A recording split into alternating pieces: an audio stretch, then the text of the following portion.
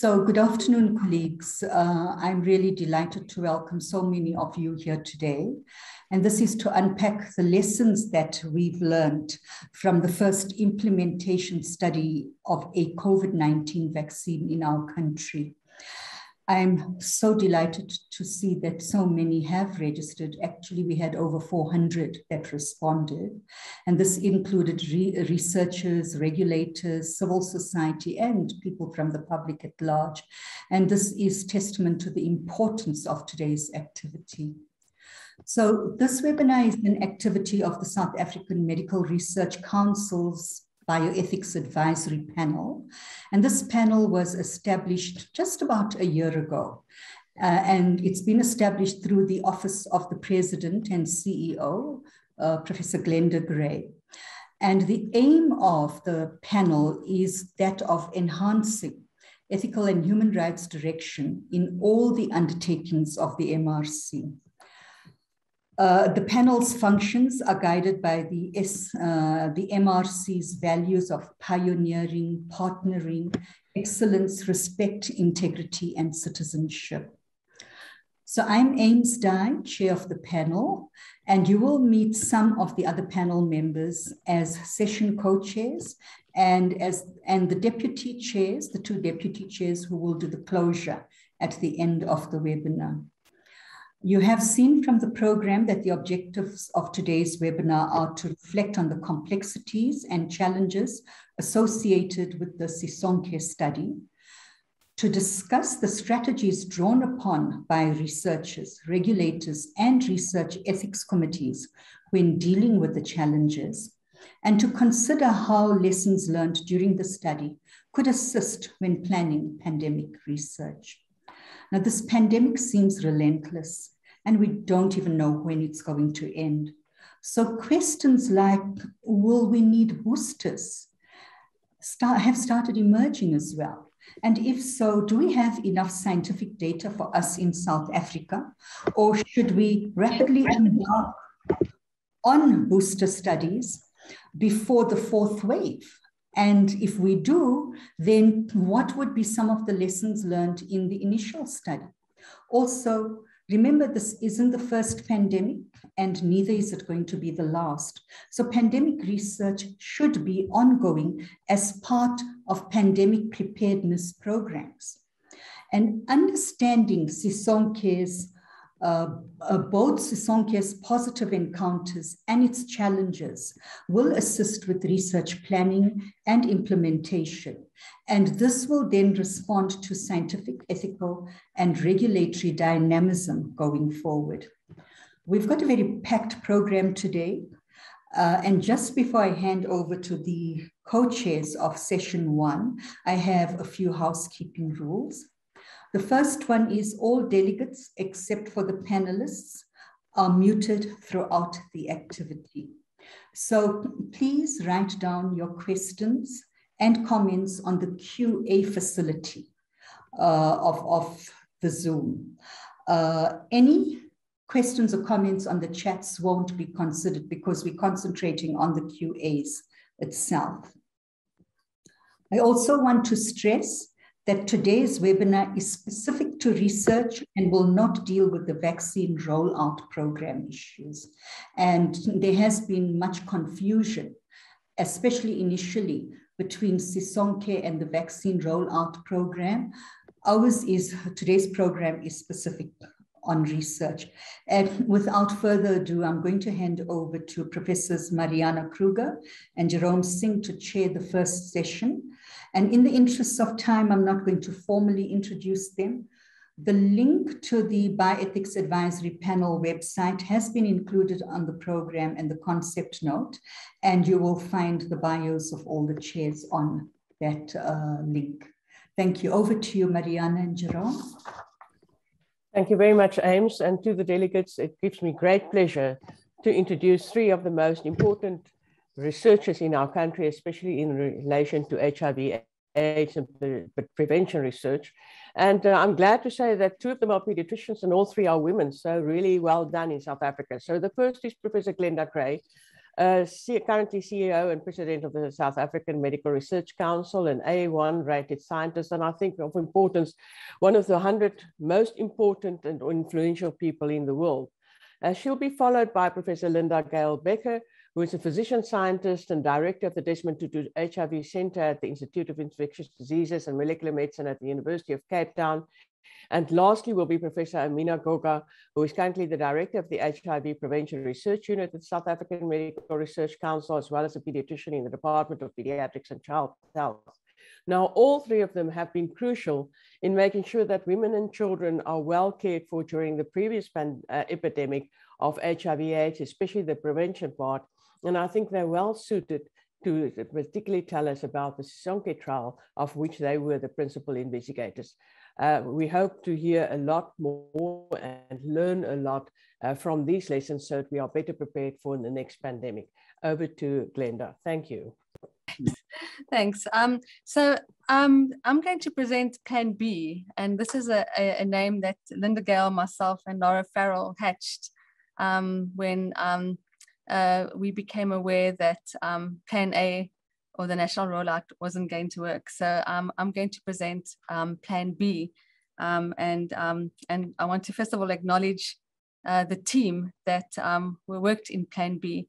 And you can see these were our lead investigators and our key staff, and were critical to the success of the program. So I just want to acknowledge, from left, Ian Sanna, Linda Gale Becker, Nigel Garrett, Amina, Fatima, Jackie, Simba, and our biocare Leonard, who helped us with the vaccines. So this team was critical for the program and worked tirelessly for many weeks to oversee this. I just want to say thank you to all of them for being part of the journey, and we could not have done it without anybody in this team. Everybody was critical. So we had 14 days to hatch Plan B, and I'm just going to go through the 14 days just very quickly and explain to you, the rapidity in which we had to work. So on the 1st of February, which was a Monday, data became available that showed that there was limited VE against the beta variant with the AstraZeneca vaccines. And these vaccines were making their way across the skies and were due to land in South Africa. At this stage, when we heard the data, we encouraged the researchers to notify the minister and to talk to him about these results. During that day, I also, after discussion with some of my American counterparts, including Larry, I contacted Paul Stoffels at J&J that day. After the president spoke, the Minister of Health convened a meeting, and we went through all the data and went through all the alternative options. And at that stage, I had mentioned that I had contacted the minister. I mean, I'd contacted contacted J&J to ask him for access to the Ad26 vaccines, because we knew a few days later that this vaccine had worked in the ensemble study. We set up the next day a meeting with the Minister of Health and J&J to discuss how we could access these vaccines. The next day, J&J started to recall all the investigational products across the world to Belgium to start an inventory about how many vaccines we had. By the 4th of February, we knew we had around 500,000 doses, and we then went about how we could, given that there was no emergency use authorization anywhere in the world. J&J was had just submitted an EUA at the FDA, and at this stage, even though we knew the vaccine worked, it was not available for commercial use. And so we had a long discussion to discuss how we could deliver these vaccines to healthcare workers, given the fact that there was no EUA. And at this stage, a decision was made that the most optimal way to execute this mandate was to do it via phase 3B implementation study, and the MRC was charged with executing this.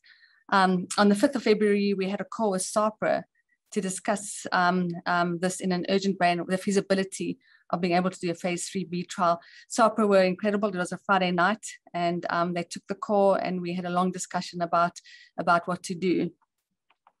On the 5th, 6th, and 7th, we assembled our protocol team, and we started to draft the protocol, and got the protocol reviewed by various international experts, as well as J&J and the Department of Health. On Monday, the February, the protocol was finalized. So a week after knowing that we needed a different plan, we had finalized the protocol. We had the budgets drafted, and had started to had submitted our protocol to SAPRA. On Tuesday, we met with the Department of Health and various investigators to see how we could implement Sisonke, and also urgently met with funders to present the budget, and also to discuss how we could ship the vaccines into the country. By Wednesday, SAPRA did a rapid turnaround of the regulatory review, sent us comments. We had to redraft the protocol, and this entailed a lot of work from the study team. We also got the HREC comments, and we resubmitted all the submissions to the regulatory authorities. Met with Treasury on Thursday the 11th, reviewed the budget, and on Friday the 12th, SAPRA approved the Sisonke study, and our teams met to operationalize Sisonke from that Friday. Once we had SAPRA approval to do Sisonke, we could then bring the vaccines in, because remember, you can't ship the vaccines in until you have approval. So basically, on Friday we were able to start making the process of actually bringing the vaccines into the country. These were just some pictures of the processes that we had. This is a picture of Linda Gall and myself, of the just depicting the late nights and the hard work and the exasperation that we were going through at those times. Linda Gall always looks much more perkier than me, and just to say that to acknowledge these are the kind of meetings we would have every night at 8 o'clock at night, and sometimes they would go on to very late to discuss the processes. So eventually just going back to the Saturday the 13th, we spent a lot of time working with the teams, had an investigative meeting to plan the implementation. On the Monday, the vaccine, we were planning the vaccine shipment. On Monday night, the vaccines were packed in Belgium. Belgium had to get, it was a curfew, so they had to get special permission, government permission to pack the plane. The plane left on Tuesday and arrived at midnight. Biovac picked up the vaccine and packed all night so that we could ship the vaccines to the site on Wednesday the 17th in the morning, so that we could vaccinate the President and the Minister of Health at 1 o'clock. So this just shows you the kind of work that had to go in. This wasn't an emergency operation, and it required a lot of flexibility, both of the regulatory authorities and the ethics committees. And we just want to, at this stage, really commend the regulatory authority and the ethics committee for being responsive and helping us to hatch the plan so that we could get to the healthcare workers. The government rollout was supposed to start on Monday, the 14th, on Monday the 15th, and we were able to start only 2 days later. So we only missed 2 days, and we're able to start vaccinating the healthcare workers as part of the phase 3B implementation study in time to make them in time for them to be protected before the third wave came into the country. So I'm going to stop there. I just wanted to just share the context of what we were doing behind the scenes and the rapidity at which we had to work to try and realize the rollout, and that it took a huge team of people, and I want to acknowledge them all because each of them were critical to the success of the program. And particularly I want to acknowledge Linda Gall for being the co-national PI and for putting up with me for all these last few months. Couldn't have been easy. Thanks.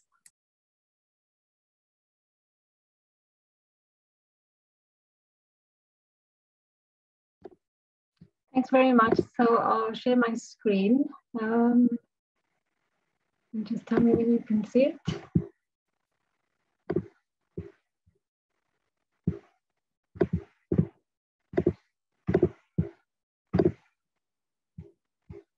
Do you see my screen? Yeah. Okay, great. So thanks very much, everybody. So following on what Linda said, I'm going to present some of the lessons learned, and I've divided it into two sections. The one is lessons learned during Sisonke and implications for large-scale implementation science research in South Africa and beyond. And at the end of it, I'll summarize just implications for research. And we're doing this from a PI perspective, and I'd like to acknowledge all the hard work and also the guidance from Glenda, Linda Gale Becker, and Nigel, my co-PIs. So I'm going to go through 10 lessons learned during Sisonke, and this was really during the actual implementation of the study. And these 10 lessons can be summarized into advocacy, registration, electronic capture system, communication within a vaccination site between staff, health assessments at a vaccination center, guides for vaccine storage, pharmacy staff and vaccinators, transparency about adverse events, real-time support to vaccinees post-vaccination, monitoring and investigating breakthrough infections, and then flexibility and teamwork. And so I think the first lesson that we really learned through Sisonke was that we needed to consistently advocate for vaccination. And that was really to reduce public hesitancy and facilitate access to vaccination sites. What we also learned is that we need to expand the vaccination sites to include religious and community centers, schools, shopping malls, and drive-through centers. What we found is that there was a lot of concern about severe adverse reactions to vaccination, and the message we needed to get out there was that severe adverse reactions to vaccination are rare, they can be managed, but severe COVID-19 is not easily managed. And so we had to put together very quick, appropriate, clear messaging and peer education using webinars, posters, leaflets, social media engagements, and interviews. And these had to be not just on national outlets, but also local outlets. The second lesson was really around the electronic system, because much of Sisonke was electronic. And so it posed a challenge for those people who were not digitally literate. And so we had to make a concerted effort at the vaccination sites that were staffed by clinical researchers to make sure that support was provided to digitally illiterate people so that we could help the elderly and marginalized people register for vaccination. At the time of Sisonke, there was one main portal used for registration. And as we move forward, I think the number of portals for the rollout has increased, and that's really, that's been really great. We also realized that at the beginning, appointments were encouraged, but that resulted, without appointments, it resulted in huge numbers of people turning up for vaccination and large queues, and that compromised our social distancing plans. And so we had to use a combination of scheduling at some sites, whilst allowing walk-ins on quieter days or when there was less demand for vaccine. And the allowing of walk-ins maximized vaccine uptake. And what we also realized by allowing walk-ins is that there was confusion around the messages that had gone out. And some healthcare workers had not seen the SMSs. Most healthcare workers were used to receiving WhatsApps, and we were sending messages through SMSs. So some healthcare workers had missed the SMSs, and other healthcare workers had not refreshed their details, so they had missed the SMS notifications. The third lesson was really around the whole system to capture the data. And I think a key point to make is that it was so critical to have an electronic system to capture data. The electronic system had been built for the vaccine rollout, and that is really the top bar on this slide, and that is the National Electronic Vaccine Data System. But when we changed to a research project, the entire system had to be changed to incorporate the middle layer that you see here, which is the consent process. It took a while to build. Well, when I say a while, everything's relative. As Glenda said, we did this in 14 days. So it took a few days to build the system. So it was the original system, layered system on top of that to ensure that the consent process could happen. And we verified consent and we had questions to check consent. And then it went back to a system that allowed one to capture the actual vaccination. And so the system really had to be built, had to be tested and watertight. And I think what it demonstrated to us, firstly, is that it is possible in a short space of time. But secondly, that it's critical to have an electronic system, because in those places and vaccination centers where the electronic system didn't work, either initially or at some points during implementation of the study, we had to resort to paper. And uploading paper onto the posed to be a huge challenge later on. And so what we realized then is that an electronic data system is critical, even though this was a huge study and was difficult to set up the system or to get all the sites to use the system, it was critical. And the main use came in for scheduling, real-time communication with vaccinees, recording the characteristics of vaccinees, ensuring standardization of implementation, ensuring data quality, monitoring and reporting vaccination progress on a daily basis so we could get feedback every day, and assisting with data to measure program effectiveness. It also assisted at busy vaccination centers where the EVDS could be used to schedule participants to avoid overcrowding, and to make sure that we had adequate number of queue marshals to ensure that during the time of large vaccination demand, that queue marshals were available to make sure that social distancing was maintained as much as possible. Then the other lesson that we learned was around communication among staff at vaccination centers. And I think every vaccination, not a vaccination center, but every research group with their vaccination center had a WhatsApp group. And this was really important for a couple of things. One is to maintain communication during the day. Secondly, to make sure that there was communication between the pharmacy and people who worked in the queues and on the floor to make sure that the pharmacy was responding and producing the number of vaccines needed by the queue and not over drawing up vaccines. And then thirdly, to make sure that vaccination sites and researchers and staff at vaccination centers get quick, factual, and useful information that they need to function during the day. I'm sure you'll hear more about that later. The next lesson we learned is about health assessments at vaccination centers. Although severe allergic reactions are rare, we did need to make sure there was a system at every vaccination center for rapid assessment to identify people at risk of severe reactions and to identify those who might either need to be vaccinated under medical supervision with pre-medication or who needed to have a longer observation time. Sixthly, we had to make sure that the protocol was implemented consistently in a standardized way across all sites. And so we had to make sure we had guides and SOPs for vaccine storage, for pharmacy staff, and for vaccinators. It was a mammoth task.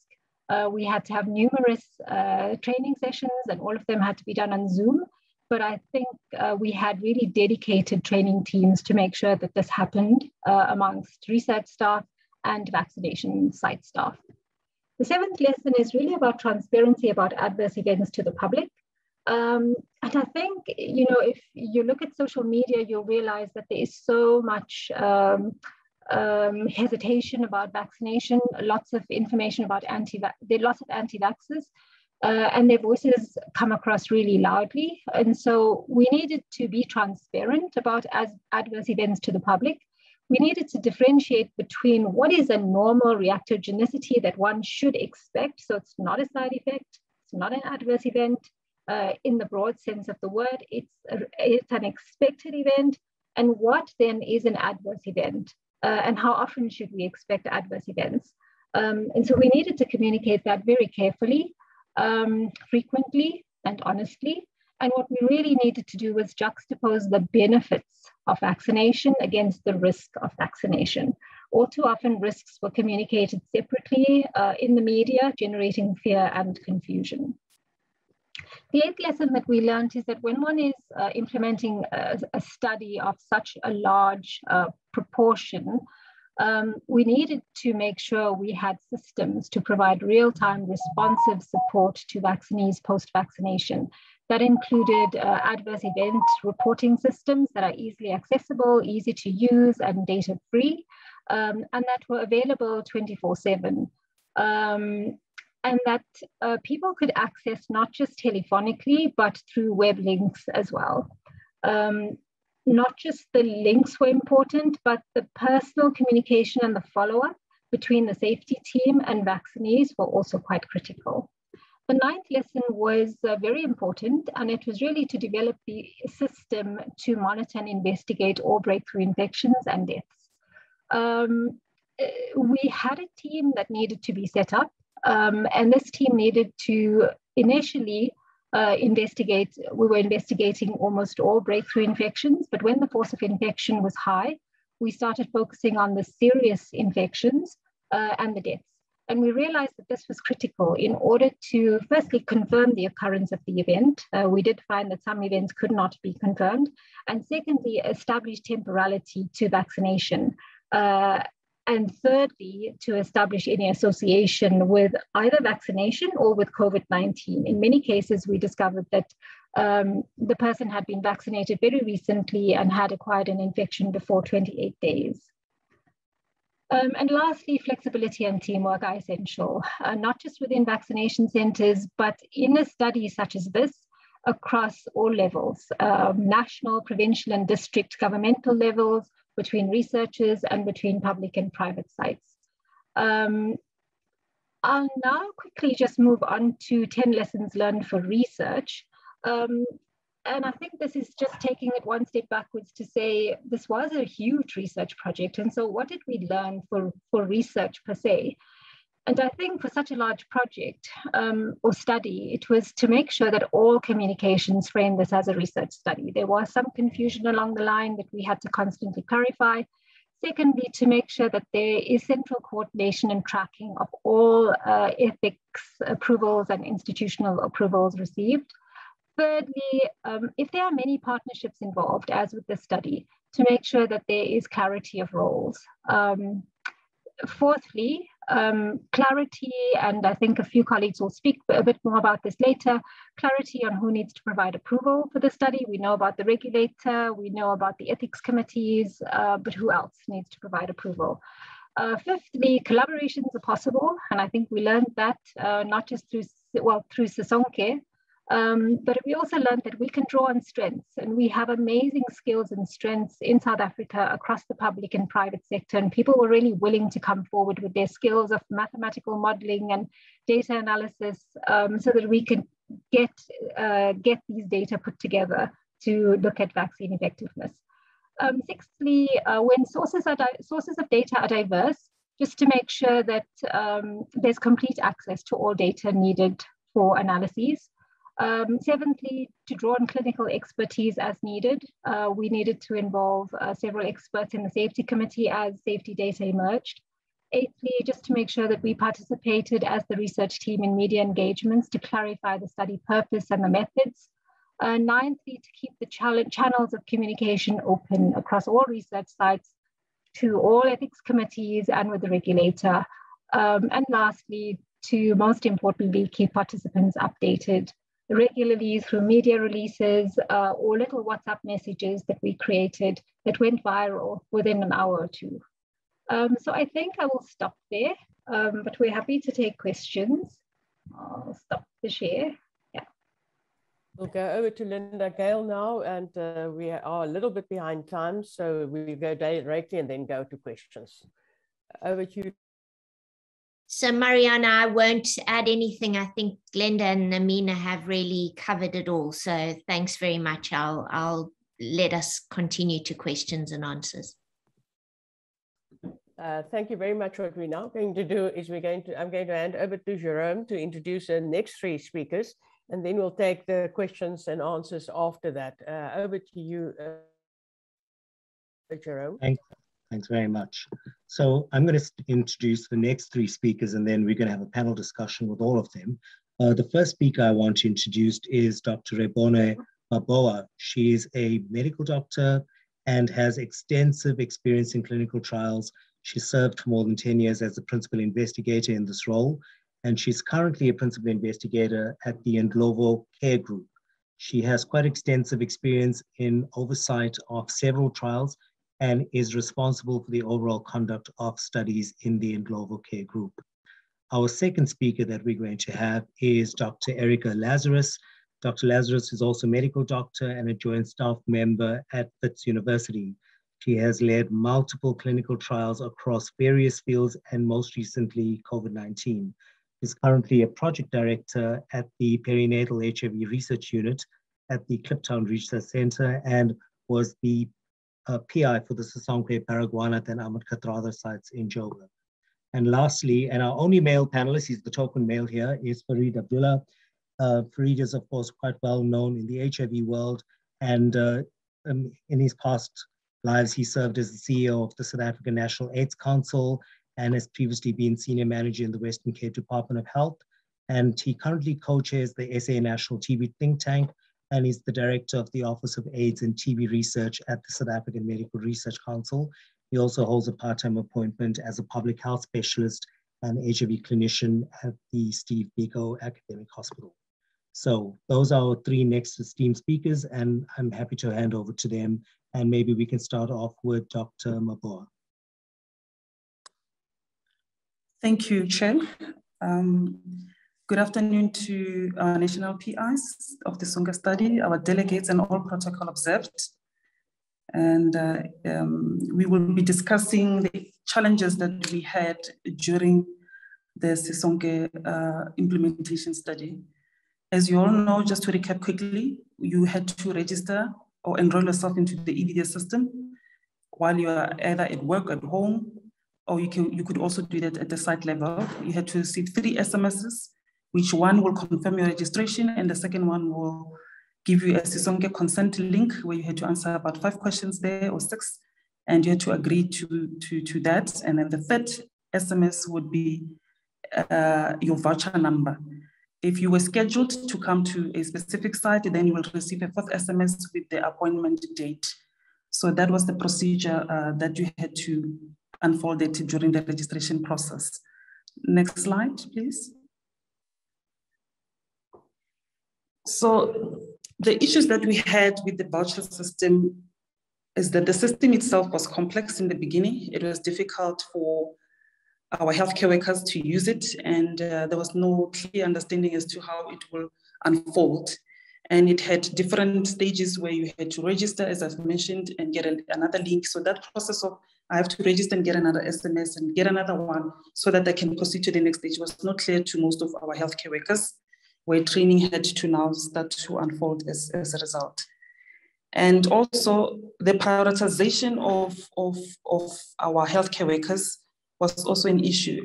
It was not clear who was a high-risk healthcare worker. Some people felt that they were also high risks, and they were not included according to the way the system was designed. Some healthcare workers would not receive SMSs. The SMSs would not come at all, either due to a human error or system error. In some instances, they were delayed.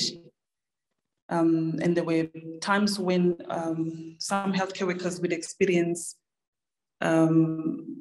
you find that they actually work in the primary healthcare clinic, and at that point, the primary healthcare clinic window was not yet open, so they could not register. However, they do work with COVID, where they do actually do COVID testing, but they were not allowed to register at that stage, so they were excluded, and they felt that they needed to be part of the system. The other challenges that we had with the system was that the people who were our administrators, in some instances, you might find that they would have captured a wrong ID number, or a wrong name or surname was spelled wrong. And in that event, then, or a wrong cell number, which was the most critical one as well, where then you do not receive your voucher number because now it goes to another person that we don't know who. And we didn't know whether that person would have actually used that voucher number to get themselves vaccinated. So that part was also creating a lot of problems, and those issues were received by, at the site level, respective hospitals, they had to be escalated to the senior protocol team support. The most challenge that we had, especially in Limpopo province, because it's a rural area, was access to connectivity. The network was very poor. In some hospitals, there was not even an internet access available, or if it was there, it was very limited, especially in the deep rural areas of Limpopo province. And I'm sure even other provinces also experienced the same thing like KZN as well. So the solution that arose from that was that in 2 weeks' time into the program, they said, and we need to have super users. We call them Uber users at that point, and only few people were allowed to be Uber users at that stage. And so that people who wrongly somehow registered themselves wrongly could be Ubered, so that they can be in a position to receive, prioritized properly, so that they can be able to receive the voucher numbers. And that process actually went swiftly over time, so that people are eligible to get the vaccination as such. The few challenges that arose from that is that few people did not, those who even had cell phones, could not use their cell phones probably because they're techno-challenged, and some did not even have data who had cell phones. So there was also that issue where healthcare workers could not be able to self-register themselves, and hence the delays in the system as well. So the lessons learned is that e-consent is a useful tool to optimize consent processes without compromising GCP expectations, but challenges in communities with limited access to online systems and verification systems need to be considered always.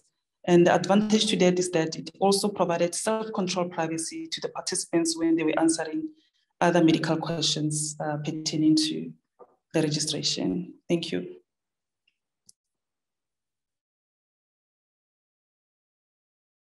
Great, we'll move on to Dr. Lazarus next.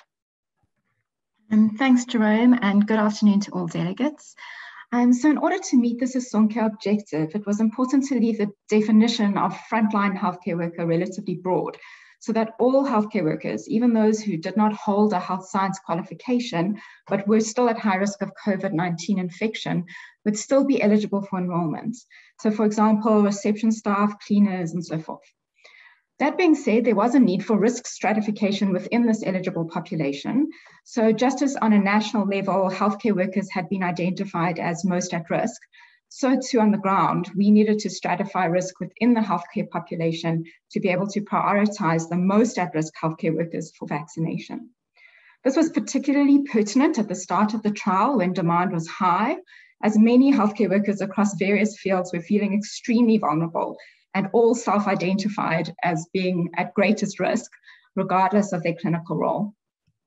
So in order to do this, the research site staff and the vaccination site staff worked together using their on-the-ground experience in the hospitals and communities, and identified staff who had direct contact with COVID-infected patients as highest risk, especially those who are working in the COVID wards, ICU, emergency departments, and those also at the vaccination sites themselves.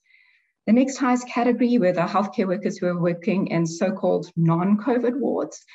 Thirdly, those with indirect or minimal clinical contact, but who are still exposed through other mechanisms, such as healthcare workers in laboratories or hospital security staff who were on the hospital properties, but not in the wards. And then lastly, those who are not in contact with patients or patient-related material, but who were still essential to the healthcare system, such as administrative staff. This internal risk stratification led to some conflict initially, as all healthcare workers know themselves to be at risk, and so they were not happy with being rescheduled for a later date, even if it was just a week or two later. And so we found that having dedicated gatekeepers was very helpful. This both ensured that the prioritization decisions were firmly implemented, but it was also a way to confirm eligibility, just as it would happen in any other clinical trial. So registered volunteers were required to present proof that they met eligibility criteria by showing proof of their healthcare worker status via a staff card or being on a list from a referral facility or having a stamped letter of employment. They had to show valid identification, which also helps us to confirm their age and to link them with that proof of healthcare worker status. And then it also linked them to the confirmation of having provided informed consent, which was through the voucher SMS.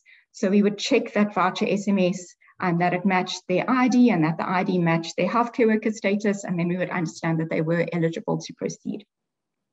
If any of those were missing, the gatekeepers would first refer the participants back to get those required materials.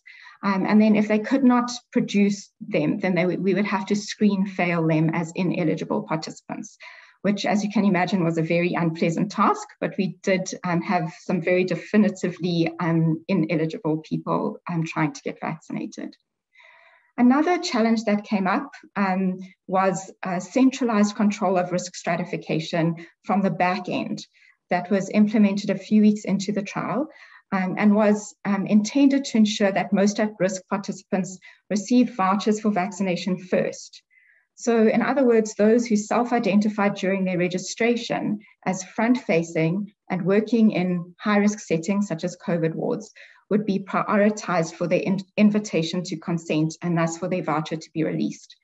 However, this came with its own challenges, as many of the highest risk workers did not identify themselves as Category 1 front-facing healthcare workers. And this was particularly true of those who did not have a tertiary level qualification, such as the cleaning staff. Also, once this back-end system became widely known, it was subject to rigging by desperate people trying to cheat the system. So I think that, if the need for Plan B hadn't been so urgent, and if we'd had more than 2 weeks to get it going, then perhaps it would have been possible to include some communication within the registration platform to briefly explain the risk stratification plan, as well as communication within the registration form's risk identification section to more clearly define each category so that people would understand that it wasn't based on qualification. And so in conclusion, we learned that adhering to basic GCP principles, even in complex large-scale implementation studies, is possible, but development of communication strategies and methods to stagger enrollment appropriately will need to be brainstormed for future protocols like this. Thank you. Thank you very much. I'll move on quickly to Dr. Abdullah. Good afternoon, Jerome, and thank you. It's an honor to be the token male here. But more importantly, rather than speak as a member of the research team, I just want to say a few words as a clinician. When we started going into the COVID wards, and I've been a clinician at Steve Biko Hospital since April of last year. There was a lot of anxiety and nervousness on the part of the doctors, nurses, cleaning staff, as they have been mentioned. And this morning I spent 3 hours in the COVID high care ICU, and the whole experience was a completely different experience. Now that has to do with a few things. One is that, it's the end of the third wave in Gauteng, so we understand a little better how to go about managing this illness, how to use the oxygen supplementation equipment. But I really think that a critical difference is that all the people in the ward today, the nurses, the doctors, the cleaners, the physiotherapists, the X-ray, the radiographers, have all been vaccinated. And it just takes the edge of this feeling that, health workers were being sent into a danger situation, into a situation where, they could become infected. And I think there's been quite a big underestimation of the impact that, the risk of severe disease has had on the health workers. And you know, many of the health workers, senior doctors at Steve Biko became infected. Some came very close to losing their lives. So there was a lot of anxiety. And when I think about my 3 hours in the ward this morning, it was just a completely calm, rational, normal work in a ward with 16 patients who are severely ill. That's a fundamental difference. And I think the vaccination program had a huge role to play in that regard. So just to kind of back that up, let's take a step back, take a more of a global view, have a sense of the occasion here. You know, I think there's a lot of micro issues about how it was done, how it was implemented, and, you know, what were the compromises made with regard to the risk, to the risk of rushing through things like this. And, you know, it's about 6 months ago, so it's easy. Things are evolving so fast these days that 6 months is a long time ago. But really one has to not lose sight of the sense of the occasion. You know, how ethical was it to send health workers into COVID wards when there was an effective vaccination available? And remember that at that time, AstraZeneca had just been canned. Vaccines which were, you know, on the cusp of being delivered suddenly looked like a distant possibility again. And so when Sisonke was announced, you know, we saw the rush, the celebratory mood, health workers of all backgrounds. I can't help thinking that it was reminiscent of the first elections in '94. People of all backgrounds in queues, you know, all there for the same purpose. I think it helped that there was assurance that the product was SAPRA approved, that it was managed under trial conditions, good clinical practice, and that, you know, amongst the health workers, very aware that J&J was effective against the beta variant. So really to close my brief remarks, you know, one has to remember that the government and the system, the establishment, shall we say, owes a duty of care to health workers. This concept of a duty of care is quite fundamental to any employment relationship, any contractual relationship, you know, there's a duty of care that government owed to health workers in both the public and the private sector, and I think you know, the Sisonke trial was able to make that happen, and it means so much on a deep level of the relationship between the health workers in a pandemic and the society for which they work. So I'll stop there and thank you for the few minutes you've given me. Thanks very much. So we're going to have a panel discussion now, and it's my unfortunate task as the chair to ask some of the difficult questions now. So I have 3 questions for the panelists, and I'll give you the 3 questions at the beginning, and then I'll let you maybe answer it, and any one of you are welcome to maybe take an attempt. So here's the 3 questions, and I'm happy to repeat them again. The scene in the context of the Sisonke trial being a plan B, would you describe the Sisonke trial primarily as a host country post-trial access initiative, or would you describe it as a public deployment of a locally established efficacious vaccine in the context of a public health emergency? The second question leads from that and is related. Do you think that participants on the ground understood the nature of an open label phase 3B implementation trial? And more importantly, the difference between an open label implementation trial and public rollout. For example, did participants understand their duties as a research participant versus being a patient? And then lastly, in retrospect, what do you think could have been done differently, for example, with regard to messaging? So I'll start off with any one of you, and maybe we can start off with Glenda, and we can move on to the other panelists in terms of that. So just to remind you, the first question I had is, in the context of Sisonke being a plan B, would you describe the Sisonke trial primarily as a host country post-trial access initiative or public deployment of a locally established efficacious vaccine? Probably neither, Jerome. So the week before the 1st of February, we heard that the ensemble study was found to be efficacious. I think it was around the 26th of January. So so we knew the vaccine was effective in line with the other COVID vaccines. And at that stage, J&J had rolling submissions at SAHPRA and at the FDA and other EU and other agencies. And so there was no emergency use authorization at that stage. And so, so there was no commercial lot of vaccine available. And so the only lots that were available were investigational product. So there was no commercial lot, only investigational product, which, and given the fact that there was no approvals, there was no Section 21 or EUA in South Africa, it had to be, in terms of regulatory requirements, it had to be a phase 3B study. And it was open label because it was non-randomized.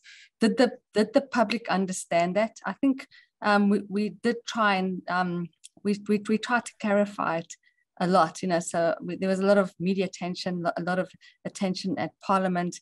The MOS, we tried to explain to the public. I went on many platforms to explain, as did others. So, I think we tried to explain what a phase 3B implementation study was, and it was not part of it wasn't part of the rollout. There was confusion. We did try to clarify it. I guess it's, I think it's 500,000 doses, and I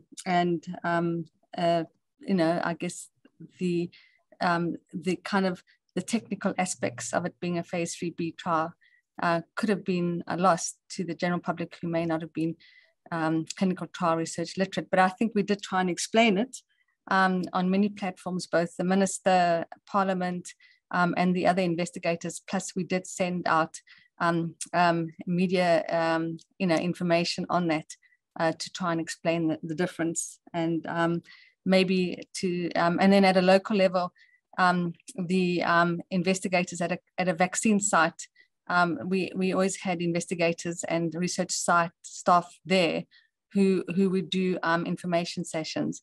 So I think that the team did their best to clarify, what the trial was. And I guess one can always be open to criticism and saying that maybe we could have done a better job with explaining it, and maybe that is possible as well. So I don't know if Linda Garland, if you want to say anything, or Mina about it. So I would just say that in Jerome, I don't think it's either of those things. It was a implementation study, a phase 3B, because it hadn't been registered. We used investigational product, and so it wasn't post-trial access or anything like that. Or so anyway, LGB, if you want to say anything, and I see Erica's also put her face on. Linda, I would just add that in keeping with an open label study, individuals were instructed that they had to use the electronic informed consent, and that was not possible. So we did create, albeit very quickly and in a very rushed way, we did create that extra step, which did mean, first of all, to follow GCP. I saw some other questions around there that, it was important people were aware that they were volunteering and could opt not to participate if they wished, and that they were therefore entering into a study. So I think that also added somewhat. Now, in the scale of things, and as Glenda says, obviously there were individuals who said, just tell me what steps I need to do. I'll just do these steps. But on our side, we did, through all means we could, media, radio, at the sites themselves, we tried very hard to tell people it is important that you read the consent, that you see what you are entering into, and that you're very clear about the autonomous nature of this, the voluntary nature of it, and the fact that it is in fact an open label study.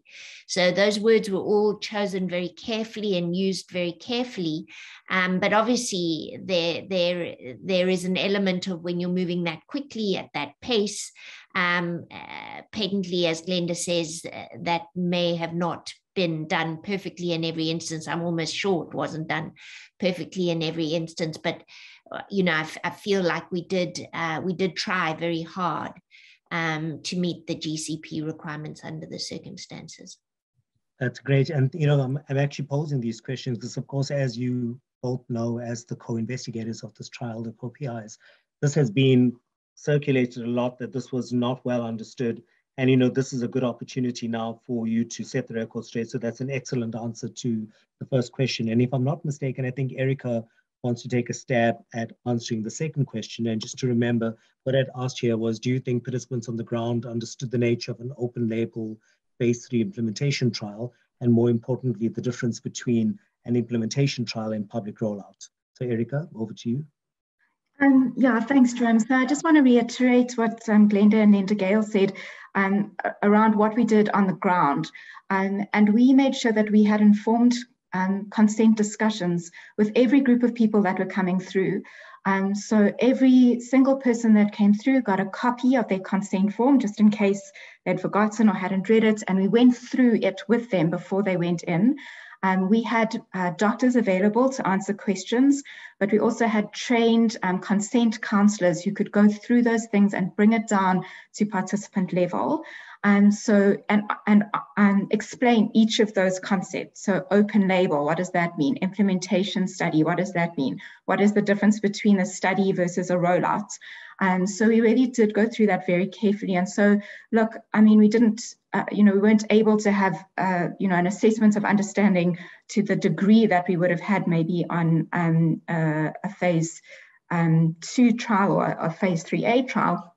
But I do believe that people did provide informed consent. They did understand what they were getting themselves into, that it was well explained, and people did have an opportunity to ask questions and have them answered. So that's just an on-the-ground experience, just to verify that what Glenda and Linda Gale are saying was actually what was happening in real life. Great, thank you very much. I think I want to hand over to Mariana, who may want to pose some questions to the panel as well. Yeah, I think the informed consent was one of the questions that came up, and whether GCP guidelines were followed in this. And I think it's partially answered. And I think, again, you've stressed how difficult it was. But one of the other things posed in the question section is, are you sure that the participants are aware that for the next 2 years they should inform the study investigators of any adverse events or occurrences? Do you think that they understood that? And it's a question that I think is quite crucial, because we are still in a phase 3B study. I don't know who. Yeah, I'll answer that. So we do this by SMSs. So we look at early stage safety, and so for the early stage safety, we reminded participants by SMS, and for late stage safety, we will also send an SMS prompt, and in the late stages at 1 year, and then again before 1 month before the end of the study, to capture late stage safety. But I also need to remind everybody that we do passive and active surveillance. So we don't just rely on passive, active reporting from participants. We look at all the databases, the death register, the DATCOV hospital register, and the NHLS NRCD register. And so we know from the EVDS who are the Sisonke participants, and we're able to match as well. So besides depending on participants to report to us, we also use other systems and registers to pick up any other adverse events that may come into hospitalization or death or anything like that. So we do look at both systems to ensure that we pick up, because we obviously know reporting will be people will underreport, and that's another. So we have a back end to look for adverse events. We also rely on, fortunately, vaccine rollout has been, people are very aware of the side effects. And so very often, all of us, and Gail, myself, Amina, we get direct reports from participants, and then we refer them into our safety desk for further evaluation. So as much as we can, of the 500,000 healthcare workers, we do this. We know that even if we do send out SMSs, we're still likely to be underreported, but that's part of what's well understood around that. But we do often get SMSs, WhatsApps, and emails from people who may be suffering from side effects. Okay, just one final brief question, perhaps, Glenda, you want to answer that, is just the enrollment in the rural areas. How did it go with this electronic system? Well, we had, I mean, so fortunately, we worked, we developed an infrastructure, and the most important thing was to have computers to do the registration, and also to have data. And so we were able to use mobile data systems. There was, particularly in the Eastern Cape, we had a relationship with some of the mobile networks who supported us with data. And we also had budgets to support the sites with data. But remember, a lot of this, all the vaccine rollout sites were government appointed rollout sites. And part of their process was also to ensure that connectivity and computers were available, and where they weren't, our research sites would support that. So Right to Care, for instance, supported the infrastructure in the Eastern Cape that has been rolled over now to the rollout.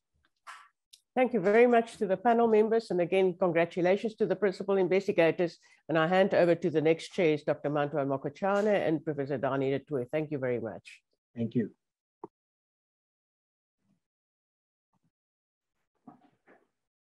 Good afternoon, everyone, and thank you very much for being part of this program.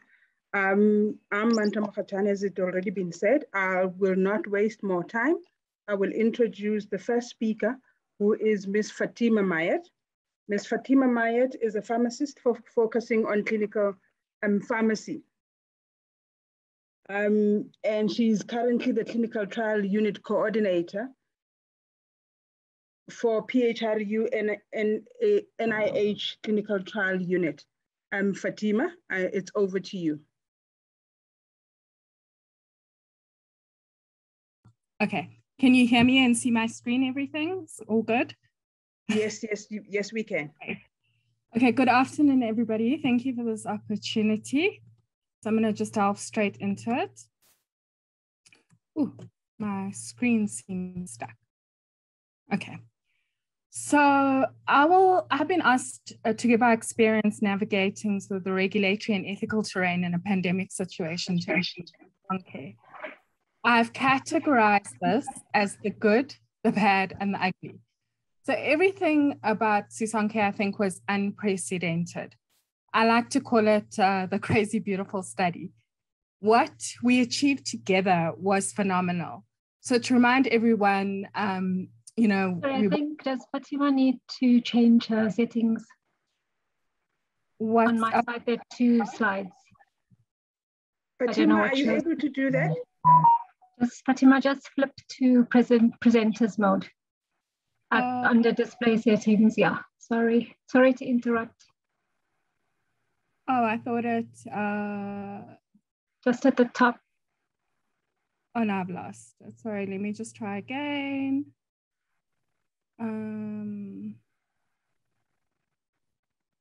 Or maybe Patrick, you need to just share it. Just go to display settings at the top there, Fatima.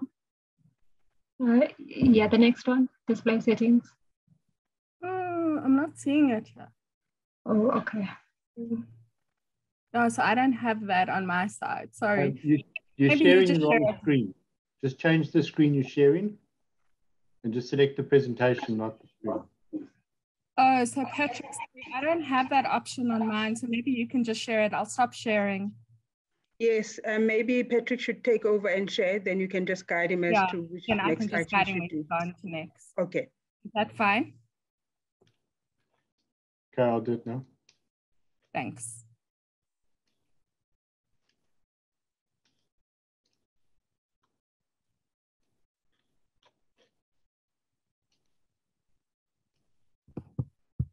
Can you just stop sharing, please?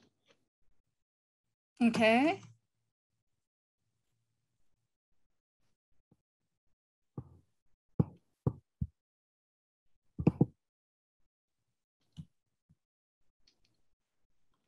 Sorry, I'm not sure why I don't have another mode now. No, it's fine. Patrick will do it for you, Fatima. Thanks. Okay, can you see that, Fatima? Yes. Okay, so you can go to the next slide. Great. Okay, so as I said, I've called this good and the bad and the ugly. So to remind everyone, we were asked to provide an emergency solution when AstraZeneca wasn't going to work. And we needed to be, and when I say we, I mean the research teams, the protocol teams, ethics committee, SAPRA, we all needed to be, I think, innovative, flexible, nimble, and passionate. And I think we were. Okay, next slide. Okay, so just to give you context, Sisonke was born in February 2021. By this time, and just a year into the pandemic, Janssen had achieved these milestones with 26 SARS COVID vaccine. And data from Ensemble 1 was released, as Glenda mentioned, in January 2021. And at this time, the FDA, the EMA, and WHO, they had or were just about to make, Janssen was just about to make submissions to them. So Sisonke was conceptualized in the week of the 1st of February, and the first submission was done on the 8th of February, so a week later. Okay, so next slide. Okay. So everybody was literally thrown in the deep end, and we had to make things happen for the country. So, and I think there was a lot of good that came out of the regulatory and ethics processes. So an ability sort of to respond in an accelerated fashion in an emergency situation, I think that we showed we could do. And this was due to almost unprecedented collaboration. So, this collaboration happened between the ethics committees, the protocol teams, SAPRA. I think everyone is in communication with each other all the time. And the turnaround times were exemplary. So sometimes reviews and comments we would receive in less than 24 hours. And if you, look at this table, you can see the first submission was made on the 8th of February. And these give you an indication of how many days to the initial approval. Okay, we started on version 2 of the protocol, but I mean, you can see SAPRA was, went from 4 days. Okay, so that was phenomenal. Next slide.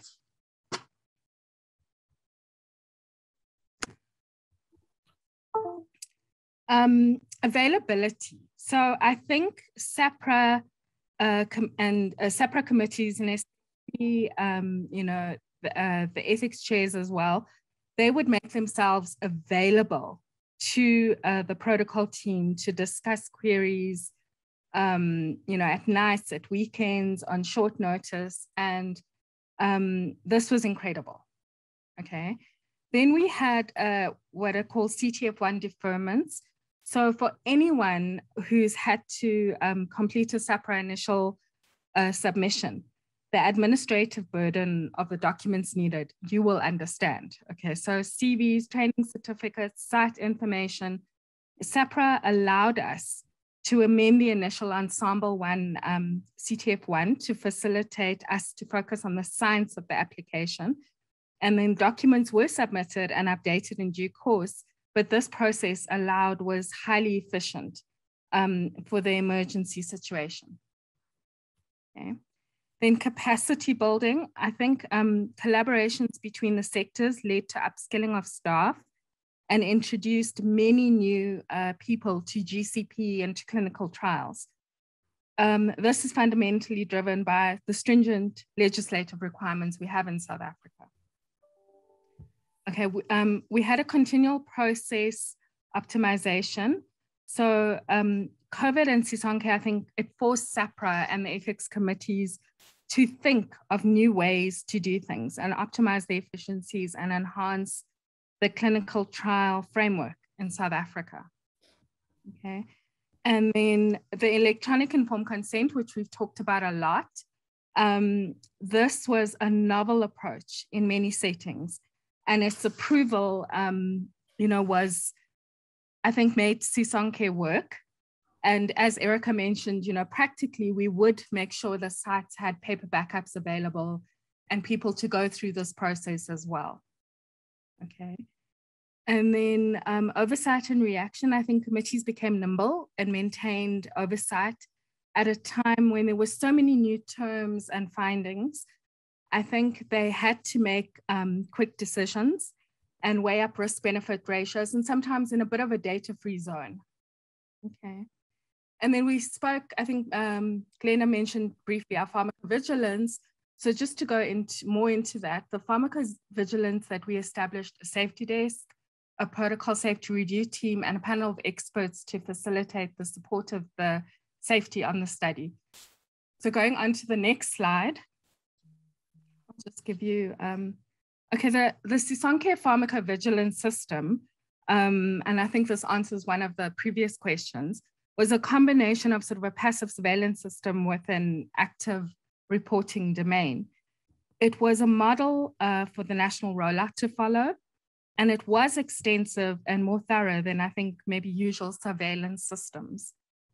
A collaborative approach between SAPRA and NDOH, I think, was adopted, and it allowed for us to be compliant with the regulatory requirements, and we fine-tuned the process as we went along. Okay, next slide. Okay, so moving on to the bad. Okay.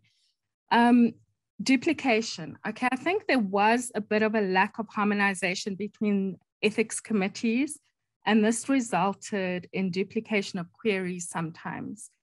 One ethics committee, for example, sent the exact same questions to us as SAPRA had sent to us. So to mitigate, delays, we submitted all responses to queries, like from everyone to everyone. Phase 3B. So Sisonke was a pragmatic real world study. Much data, I think from phase 1 to 3 trials was obviously already available, but the study aimed to evaluate field effectiveness and support scale-up strategies. So I think the sub-study, evaluated in more detail the immunogenicity, the durability, and the neutralization activity of the vaccine regimen. So sometimes we felt this was forgotten by the types of queries we'd get. Okay. As all of you know, there was a prolonged safety pause, and that happened in relation to clotting and investigations into vaccine to VIT, vaccine-induced thrombocytopenia, and this cost us time, when we were a country who had no other vaccine options. Okay. And then to vaccinate pregnant women or not. So we added this into a version 3 amendment, okay, and then the pause happened at the beginning of April. When the pause was lifted, we were directed to remove the vaccination of pregnant and breastfeeding women. And then we were later, a couple of days later, we were told to re-add it. So this caused a bit of confusion. And I think, this allowance was done. I think that the steps taken obviously were done in an abundance of caution, but I do think it led to a bit of controversy, publicly and around the issue and the messaging. Okay, next slide. Okay, the ugly. So there were misunderstandings and maybe a lack of understanding on how the process was being operationalized. So for example, the interplay between what was a research site and what was a rollout vaccination site. Study conduct and participant safety was always a primary concern for us. And, all the researchers were very experienced, and that's always been tantamount in the numerous trials they've conducted successfully previously. And I think on Sisonke. So everyone was watching us. I mean, the world was watching us. And I think for a team that literally committed themselves to working on the study 7 days a week, we took complaints very seriously, and we needed to understand, act rapidly, to dispel any untruths or misinformation, and to try and rectify any inadvertent non-compliance if it existed. Complaints were submitted to SAPRA and NHREC. These were disappointing, as prior to that, the sponsors and the investigators were not made aware of concerns to discuss them and to clarify them. There were concerns about whether this was a research study or rollout. And Fatima, can I just yes. make you aware that you're running out of time? Can you wrap Yes, up? I'm almost done. And the research team spent a lot of time clarifying the difference. And this may have been confusing around led to confusion around the informed consent process. Additionally, this was reiterated at the time of vaccination. We had a complaint that was received by NHREC pertaining to undue pressure applied to a regulatory ethics committee. And this may call into question, sort of the capabilities of us to respond in the time of emergency. And this is the last, one of the other things that came about, and I think this also goes to a previous question, was the study also highlighted the lack of clarity as to who had absolute jurisdiction over a research conducted in a hospital. So for example, in one hospital, we had 3 research groups all approved, but the research ethics committee that did not have any researchers, they wanted approval. Okay, so what I do think this highlights is that South Africa basically has a robust and ethical regulatory clinical trial framework.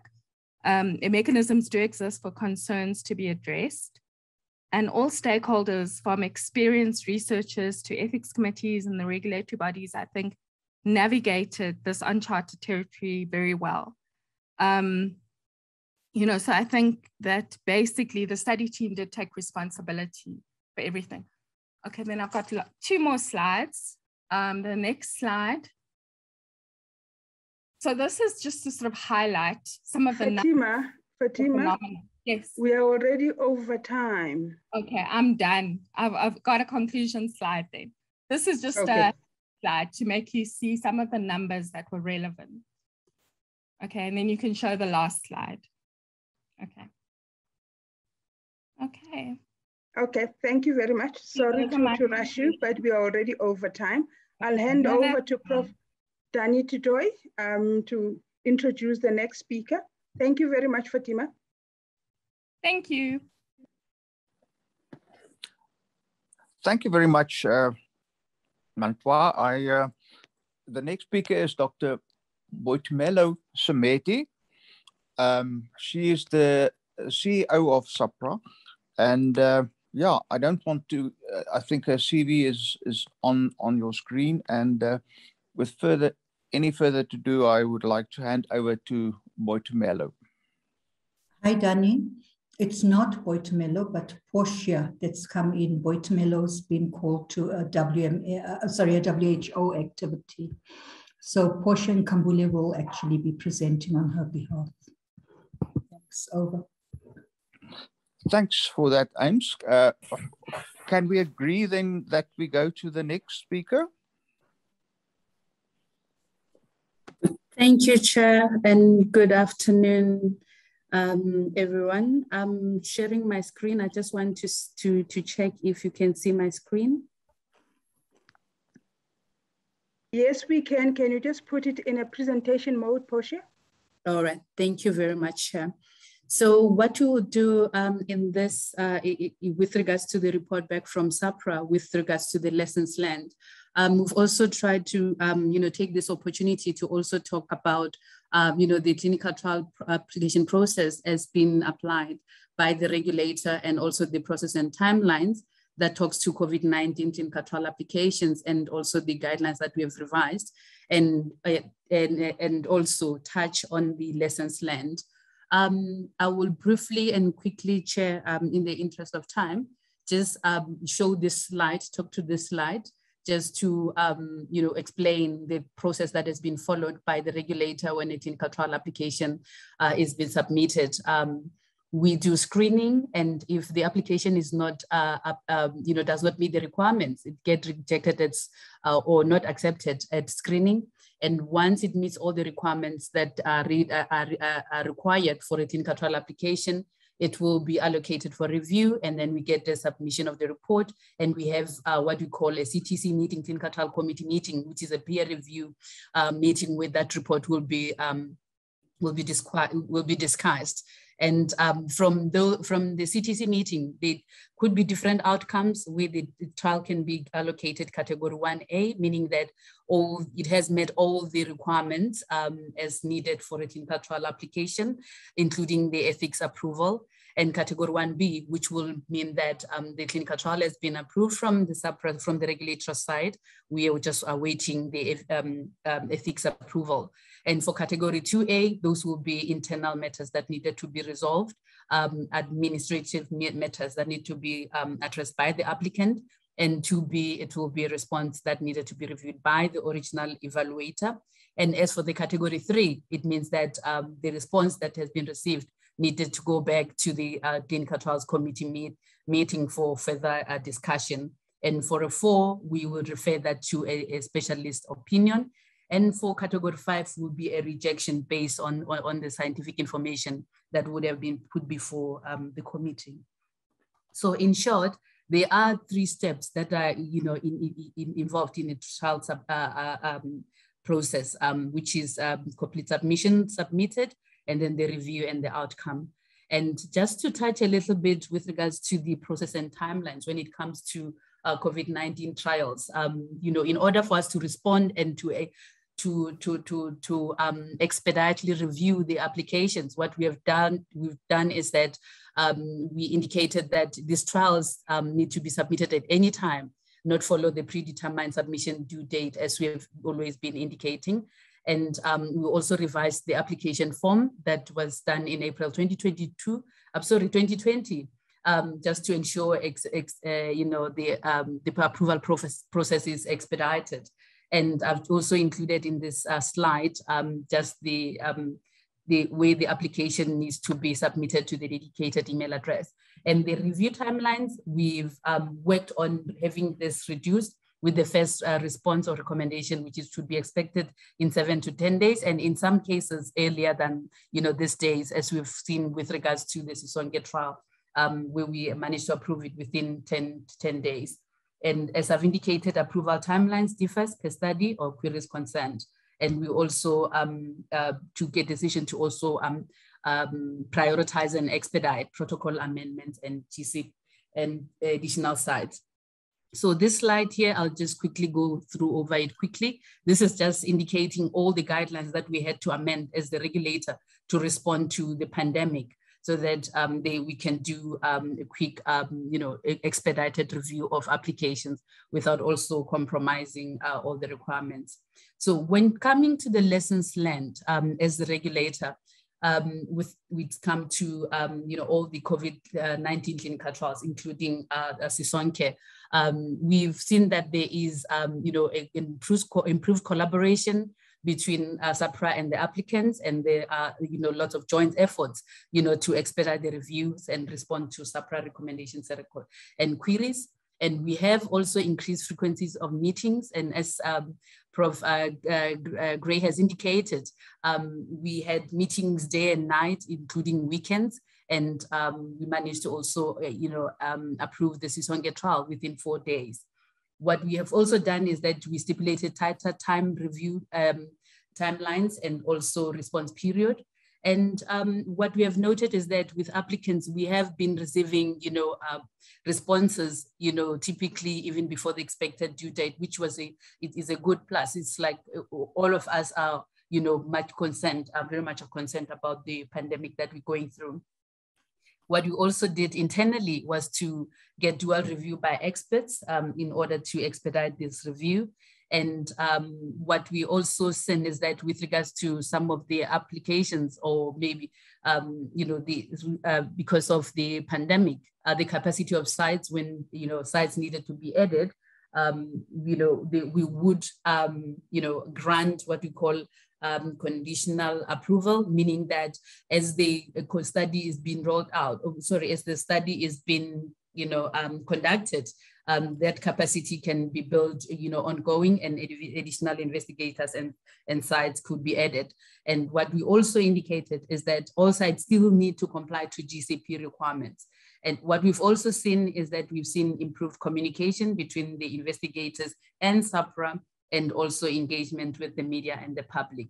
And when it comes to the progress reports as part of conditions of all the clinical trials on safety and futility, with regards to the Sisonke trial, initially we indicated a 4-weekly progress report. And with regards to the safety concern that was reported in April, what we had to do was to have urgent meetings with the applicant, and as I've indicated, and also as Fatima has indicated, we had meetings even days and even at night, including weekends, to ensure that all these safety concerns that have been raised are speedily addressed, and also improve the internal collaboration between different various expert committees within SAPRA. And what we also seen, what we have done is that we have also improved collaboration with our international counterparts, and we also participated in the US FDA engagement with regards to the safety reviews of some of the reports that would have been received. And in most cases, what will result in, after we have received reviewed the safety reports that would have been submitted, the outcomes would, maybe one case would result in us, having to modify the reporting time frame to ensure more regular updates. And then some of the outcomes will also result in the protocols being updated, and also the informed consent being updated. And Chair, this is what I've tried to do in the time allocated, and thank you very much. Thank you very much for that presentation. And yeah, I think that all of us were quite stretched out for time. And as I hear you say that you've been working day and night, and I think that was the thing that we had with the ethics committees too. But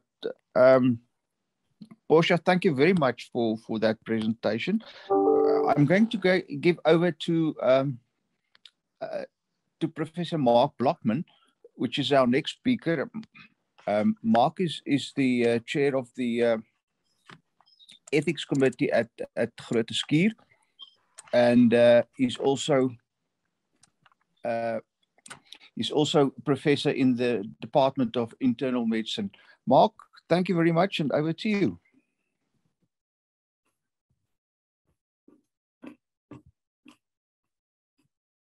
Thank you very much for the introduction. I'm just making sure I'm in presenter mode. Are you able to see that? Yes, we can. Thanks, Mark. Brilliant. So thank you for inviting me. And I thought what I would do is... Sorry, Mark. It's in, yeah, no. Wrong screen. That good?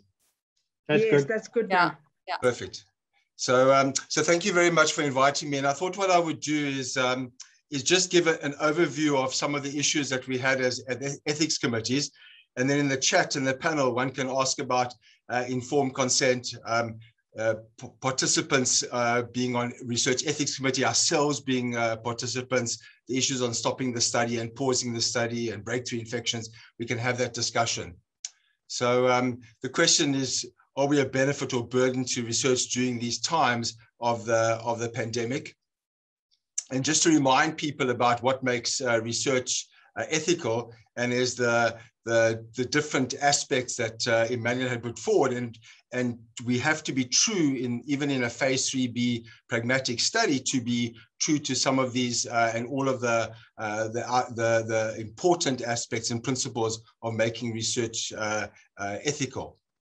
So some of the challenges is how can studies be conducted ethically in the midst of a global pandemic, recognizing the requirement for rapid review, for rapid sharing of information, and making sure that we do due diligence to patients and participant safety. So one of the issues were pausing research and restarting research. This doesn't relate to Sisonke, but it's very important. One of the aspects that we had was that because of the pandemic, we would then be looking to actually stop research. And the balance was between looking after participants with a prospect of direct benefit versus stopping studies without. How do we follow up safely participants where, for example, patients and their families couldn't come into hospitals, issues with follow-up, videos, telephonic, novel ways to be able to contact participants and to make sure we're following up properly. And then when to restart, essential versus non-essential. There was a big discussion around what is deemed to be essential research and what would that look like? What should the level of PPE look like? And what should the environment look like? We had to take this all into account to make sure not only are participants safe, but researchers are safe as well. And at the bottom, I've put there postgraduate career risk as well. We mustn't forget that we are educational environments that need to have sustainable throughput. So what about the rapid review? And as most of the people have spoken about, and Portia has reiterated, was that we had to facilitate and the idea of accelerated clinical trials to try and determine what worked and what didn't work expeditiously, and importantly, to keep up the evidence base to make sure that it could relate to policy changes. So it required fast review and turnaround, which meant reviewer, which is critical, reviewer fatigue, seeing a lot of protocols.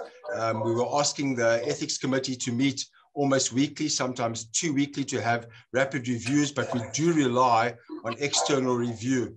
And within the time of pandemic, people dealing with their own situations, we were asking people to do a whole lot to facilitate these reviews. Importantly is the benefit risk in an unknown disease entity. We were learning ourselves about the epidemiology, what was actually going on from a pathological point of view, but being asked to review protocols within this disease entity and trying to understand risk benefit. And then the leap of faith of using premature data to make a decision around going into participants and potentially sick participants. And what about the global master protocol? For example, the solidarity study, there came a global master protocol. How do we contextualize it for our population and the actual involvement of the investigators? What is standard of care? At the time, what was standard of care, and how do we interpret what standard of care, which was a moving target? If there was no standard of care, what about the use of placebo? Placebo became very important to be discussed, and we'll talk about it again in some of the vaccine issues. And then the adaptive clinical trials, and that required not only SAPRA, but ethics committees to be very flexible in these adaptive studies to be able to take on arms and then drop the arms off and trying to keep the power. So for example, hydroxychloroquine and some of the others, which just showed either futility or evidence of harm, which needed to be rapidly stopped, those arms, follow up of those participants, but to continue the actual study itself. What about the vaccine research? A massive push to get vaccine research going with very limited phase 1 data. And that is obviously always troubling because one wants to look at the risk benefit. And here you can see while effective treatment for severe COVID-19 would be beneficial, an effective vaccine is needed for there to be any prospect of return to normal life. And that's really been the mantra. And we as ethics committees had to facilitate, not only the investigators, to facilitate the studies in those. And then placebo controlled or not, it became a moving target. At one stage, there was a window of opportunity for placebo, then that window closed, then it opened again. And so people really had to be flexible and thinking on your feet to protect the participants, but be true the principles of what the ethics committees are set out to do. And then how to push back despite this massive pressure, risk benefit versus beneficence versus maleficence, where the public and everyone's asking for vaccine research, and we may be overly rigorous in terms of our review process. What about informed consent? And I'm sure there'll be discussions in the Sisonke and very vulnerable population, the idea of the therapeutic misconception. It became important, delayed versus deferred versus a waiver of consent within this paradigm. The idea of using proxies, which was very problematic, as family, as you know, weren't allowed onto the platform, and trying to use technology to get hold of family or only interested in their sick relatives. And here we're asking them to provide proxy consent so they could be enrolled into a study, and how to navigate those aspects, which we hadn't done before. And then safe consent practices, cell phones, video, tablets. How do we provide a safe consent practices for all of us? And what did we learn going forward within the pandemic? How to protect confidentiality. It's a notifiable disease. There was a big risk of stigma, and the participants and within the community. We at Kurtsko, we were asked by relatives not to suggest that people had COVID-19 problems in terms of either death notices, so that they wouldn't be stigmatized in their populations and their communities, and a huge risk of discrimination at the early stages. And then the vexed issue on PPE, as standard of care, as an offering. Okay, did we need to insist that all preventative studies supply PPE to their participants? What should this look like? How much? How often? And who would be funding the PPE? And then obviously the community involvement, especially with preventative studies. Who's the community when many, for example, healthcare personnel and groups are being assessed and being enrolled? Who is the community representing those that population? Thank you very much, and I hope I kept in time. I look forward to the question and answers. Thank you very much for that presentation, Mark. I think to make up some time, I'm going to give over to Mantua to introduce Mrs. Marzel Haskins from Bioethics. Thanks, Mantua. Thank you very much, Danny. Ms. Haskins has a law degree, and she's been in several committees, including Bioethics, as well as NHREC. And she's currently very involved in training research ethics committee members in Southern Africa, and is currently a partner in various EDCTP grants focusing on capacity building of ethics and regulatory review in Africa. Thank you. Over to you, Ms. Haskins. Thank you very much, and good afternoon. So Professor Blockman has focused in his presentation on the challenges that was faced during the review of the COVID-19 proposals. So in an effort for us to not duplicate each other, I decided that I would be focusing more on the administrative challenges with COVID-19 submissions. And this is not limited to the Sisonke study. It is something that we experienced with all expedited reviews. So in this regard, I will look at the challenges during the submission and the review process. So with respect to the submission processes, many ethics committees found it challenging to deal with your paper-based submissions. And this is specifically relevant when doing expedited reviews, when the tracking of studies and assignment of reviewers and report generation need to happen outside the normal time frame of review. So the process of expedited review could really be simplified significantly if ethics committees could have access to e-submissions platforms. And that is something that I think we as a country and as researchers and research ethics committees is maybe something we can move towards in the future. Because like Professor Dye said, this is not the first pandemic. It will probably not be the last pandemic, and it would be much better to be prepared for something like this happening and making provision for systems such as e-submission systems that will make it much easier for ethics committees to do expedited reviews. Furthermore, we also found that applications for expedited review were often rushed and consequently incomplete or inaccurate. So in the effort to hasten submissions, researchers did not always follow the SOPs and the templates of ethics committees, which then resulted in unnecessary queries and then delayed the approvals. So getting it right the first time actually goes a long way towards expediting the review process. And it's important that researchers realize that if they follow SOPs and they follow templates of the various ethics committees, even though the process is a little bit cumbersome considering that different committees have got different requirements. But it is important to note that if you follow these guidelines, and I'm sure the same applies to SAPRA, and you actually use the templates provided to you, you will have much less queries and the process will actually go a lot faster. It's also important that the applicants provide all the necessary site information to ensure that ethics committees, that the sites have the capacity to effectively conduct the research. Especially when we started looking at vaccine studies, you have a lot of sites participating in the research. You're aware of these sites already doing a number of other COVID-related or other research studies. And it's very important for an ethics committee to be, to have the assurance that the site can effectively do the research. So details like the details of the sub-investigators, the principal investigators, dispensers, and other supporting staff must be provided to the committees. And specific attention must be given to details like GCP certification, dispensing licenses.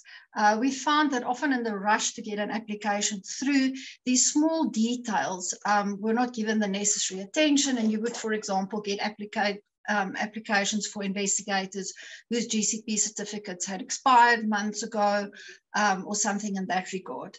It's also important that ethics committees know when the research will be conducted on hospitalized patients, what the details of the actual hospital would be, as well as the permission from hospitals to conduct the research where it's applicable.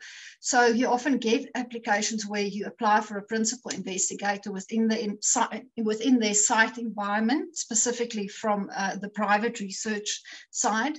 And we know the study will be conducted on hospitalized patients, but we do not get any information from the applicant as to which hospitals will be used, where they will be hospitalized, whether the hospital has actually given permission for this research to be conducted. Okay, so, all right, now when we go to the administrative part, the increased workload on administrative staff also often undermines the optional functioning of the administrative staff. Many researchers have limited, research ethics committees have got limited budgets and staff, and they are not equipped to deal with the influx of work accompanying pandemic research. And it is the case that many of the ethics committees do work with limited budgets. We find that often they get part-time staff who's not allocated to them all of the time. And all of a sudden, they've got this influx of work that they're now expected to do within a shorter period. And that puts a lot of pressure on the research ethics committees. Okay, in terms of the review, the challenges that we have with review, it's often challenging to secure reviewers on short. Sorry, you can go to the next slide, Patrick. It's often challenging to secure reviewers on short notice and to obtain feedback on expedited basis, which once again puts pressure on the administrators to follow up with reviewers or find alternatives. Furthermore, reviewers are expected to do more reviews than normal and provide feedback faster than usual. The additional pressure on reviewers may result in less than optimal reviews where important details may be missed or where unnecessary questions or queries are being sent to researchers that may further delay the process. Furthermore, administrators and reviewers are often overwhelmed with queries and unreasonable requests from researchers who do not respect the boundaries of the review process. So we've heard about ethics committees and SAPRA working at night, over weekends, overtime, and I think it's become normal practice for an ethics committee member, for example, or SAPRA member to get WhatsApp 6 o'clock on a Saturday morning or on weird and wonderful times. However, the researchers should try and respect, the boundaries of the review process. And what is important to remember is that it's part of a committee decision. So contacting one member or one reviewer is not necessarily going to be able to solve your problem, because this is something that needs to be discussed within a group. So these boundaries must be respected. So even though the ethics committees make every effort to expedite the reviews, unrealistic expectations do remain and timelines are often ignored. Furthermore, You have 1 minute. You have 1 minute. Okay, I'm almost done. The logistics surrounding expedited procedures and meetings remain challenging because it does not fall within the normal operating procedures of the ethics committees and requires constant flexibility on the side of the administrators and the reviewers. And lastly, we found that the review of non-COVID related research is being neglected or postponed because ethics committees and administrators can only do so much with their resources available, and without additional staff and reviewers, some applications are bound to fall by the wayside. Thank you. Thank you very much, and thank you very much to everyone. I will start by posing the first question, just to ask whether every ethics committee in the country was involved or not in approval of these studies. If not, which ethics committees were approached and what was the criteria for approaching those ethics committees? Thank you. I'll answer that question, Mantu. So wherever our investigators of record, wherever they were situated, we used their ethics committees. So everybody who was an investigator of record who ran a research site and was responsible for the vaccine program had their concomitant ethics committee approval. And so, which means that at some hospitals, sometimes three different groups would work with 3 different ethics approvals, if you understand what I'm meaning. So let's take one hospital. There would be 3 different teams. So for instance, say I've used Charlotte Makeke Hospital, we used Orem and we used WITS RHR, which means that Farm Ethics and WITS Ethics Committee would have been approached for that. At Steve Biko, there were 4 different research teams working there. There was the MECRU from SMU that were there. There was the Setshaba research site.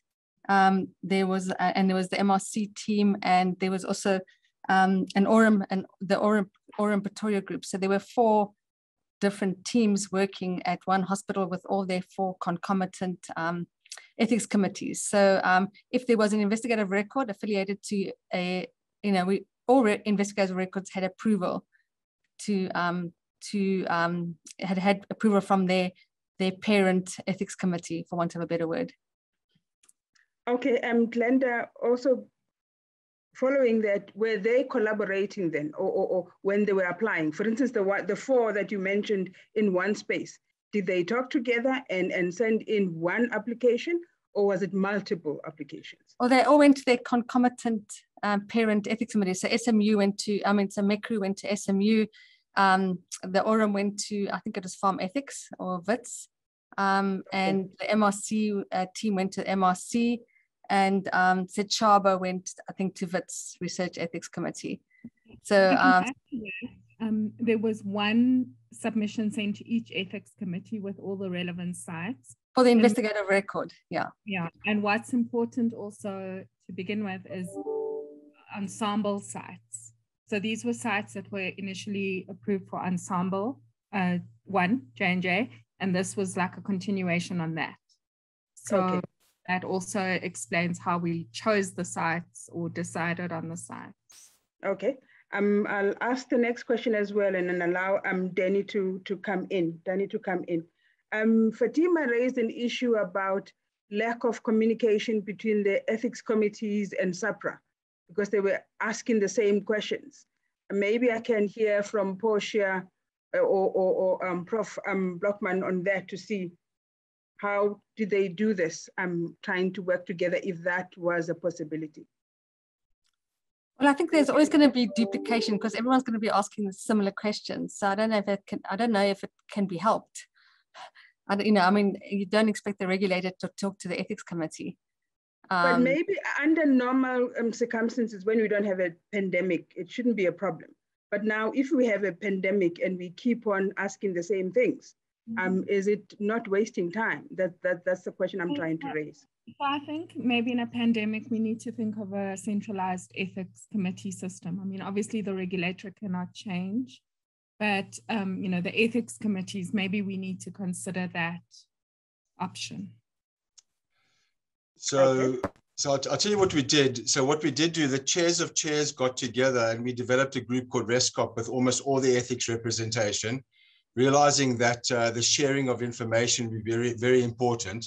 Reciprocal review was quite difficult. The NHREC hadn't been fully commissioned again. So there was a huge amount of sharing. But if you go to your slide, Fatima, you'll see the turnaround times.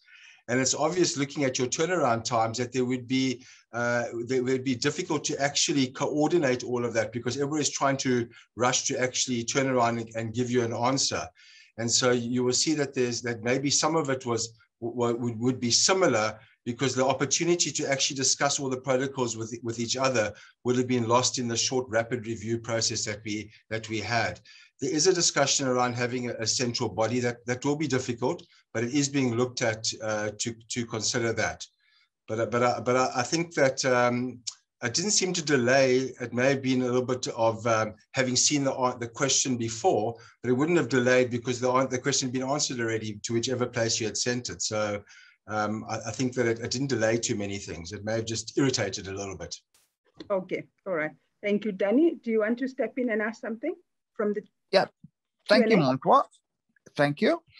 Montois, I just wanted to also echo what Mark and Marcel said on the issue with research ethics committees. And I think the one thing that will be important for us to look at, and I know that the NHREC is looking at this at the moment, is to streamline the reciprocity process so that, we don't go through all the things time after time and that we can be able to fast track it.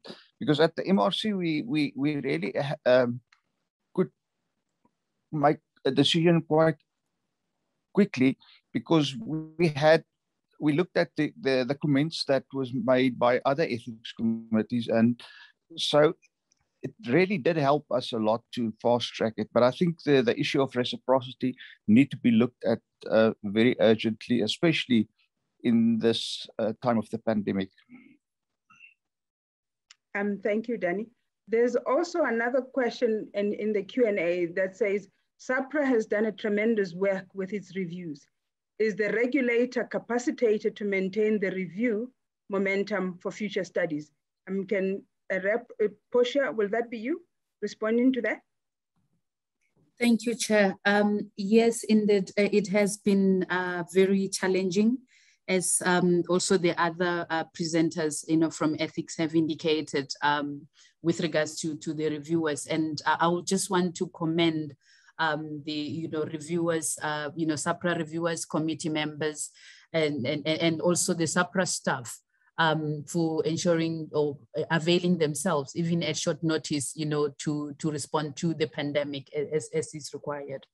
What we are doing as SAPRAs with regards to going forward, including the lessons learned during the pandemic as we are currently still in, is to work on increasing capacity and also reviewing the processes that we have in place for clinical trial approvals. So that is something that we're looking into. And as Prof. Blockman indicated, that sometimes it can lead to reviewer fatigue. And this is something that we're taking seriously and into consideration to ensure that we build in, capacity and or improve on the capacity that we have, so that we are able to continue doing expediting the reviews for the pandemic COVID-19 applications. Thank you, Chair. Thank you very much. There's a comment by Richard in the Q&A. He's saying, would be interesting to discuss how the ethics committees handle the fact that many or maybe most of their members may have been participants in the study. It's an unusual situation and something we discussed in our committee. Any of the ethics committee members, do you want, yes, Prof, do you want to talk to that? Yeah, so that I think for most of us on an ethics committee were the first time that we would be participants in a study as well. And we recognized that up front. And what we did was one of the ethics committee members who was not going to be vaccinated and was not going to be part of the frontline healthcare personnel took the onus and the responsibility within the meeting to discuss Sisonke to keep us in line. And that if we veered off and we ourselves looked at the therapeutic misconception and just said we volunteered to be part of it and we should just pass the study, he would bring us in line. And I think that worked very well.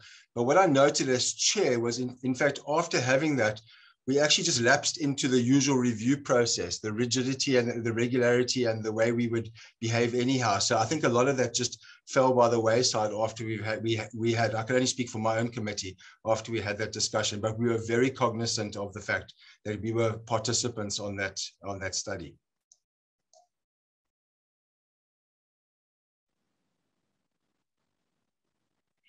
Thanks, Mark. Mantwa? Yes, carry on, Danny.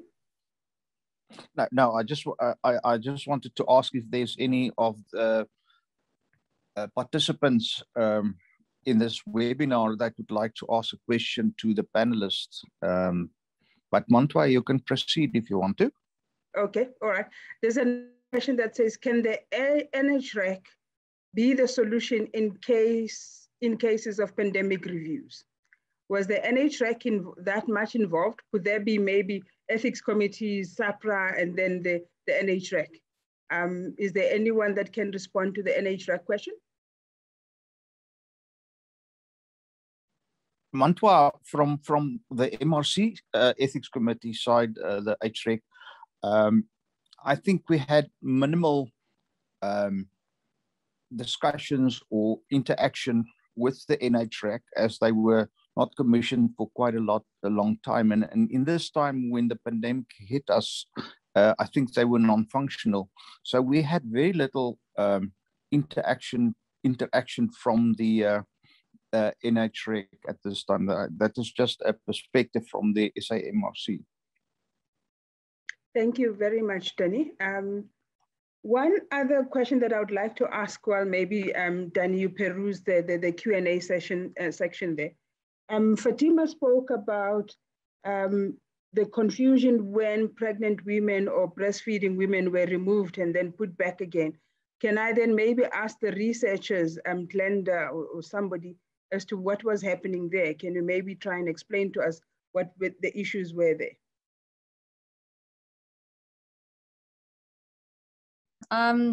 Yeah, I mean, I think it came at a time when the FDA and the CDC paused because of the rare events that were caught with the thromboembolic events that turned out to be thrombotic thrombocytopenia or VRT, and it was at the stage where we were going to start enrolling pregnant women and breastfeeding women, and I guess at that stage there was limited safety available, and so we were able to enroll pregnant and breastfeeding women in our sub-study to gather the necessary safety data that was required for enrolling pregnant and breastfeeding women.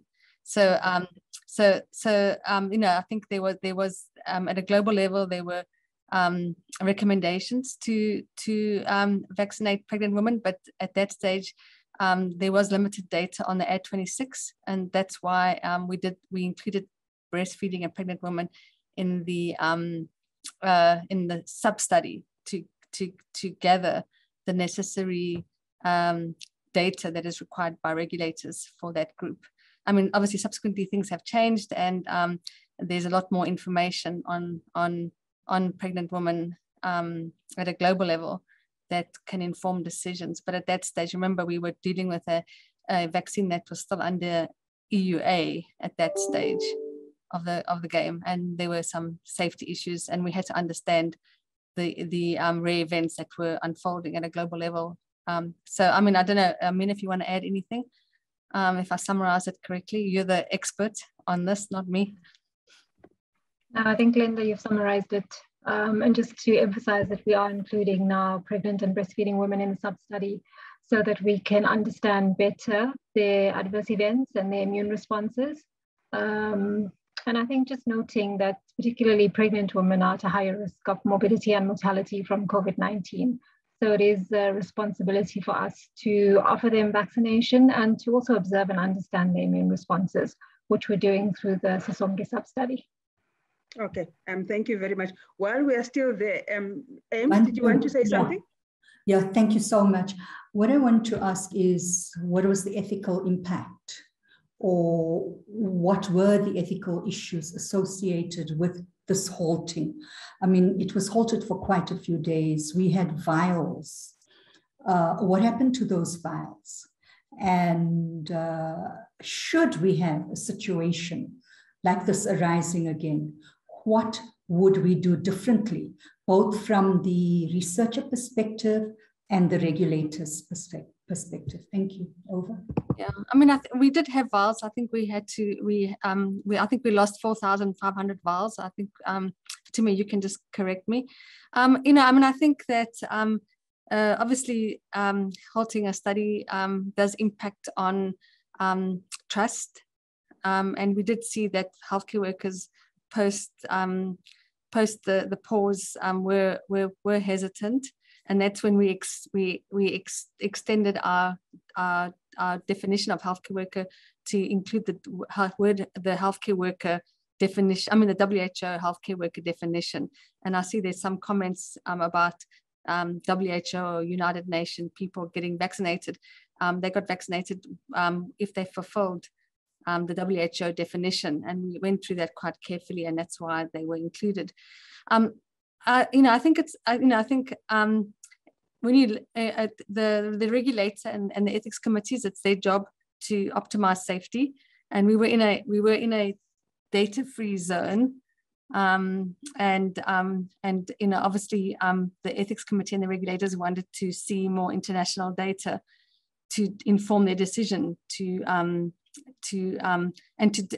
to work with other regulators. So I would imagine during this 2-week period, SAHPRA was talking to the FDA, and SAHPRA was talking to EMA and to J&J to come up with a decision.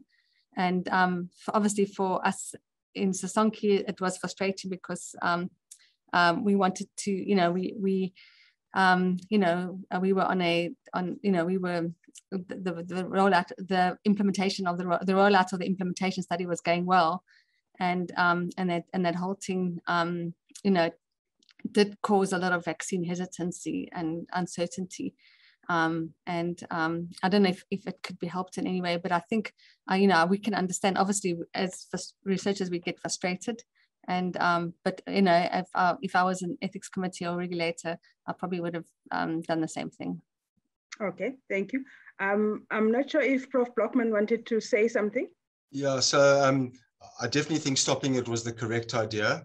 The time lag is always difficult to try and get the information that you want that gives comfort to the research ethics committees as well as the regulator to continue. But I think if we look at a broader process, is that part of this was an implementation and to teach us something about implementation. And so what it did teach us, it got people together very quickly, and it got us to understand this adverse event. And it got us something in the journal. It got people around the table talking about it. What it also led to is making sure that we didn't exclude, because one of the issues was that we would suddenly just exclude a whole lot of people who said the word clotting. If you heard the word clotting or warfarin, you excluded them. And I think by having these conversations, we're able to come very closely not to do that and to narrow it down and to make sure that there was only a small group of people that may be excluded or required more counseling, or I think Glenda then put a panel together to have a discussion around them. And so these are all learnings and teachings which we could then take into the actual rollout itself, because there's been other adverse events which have occurred. And so we could drop this learning into those other adverse events and how we review them. So I think, yes, it was a slightly prolonged period of time, and it may have caused some vaccine hesitancy.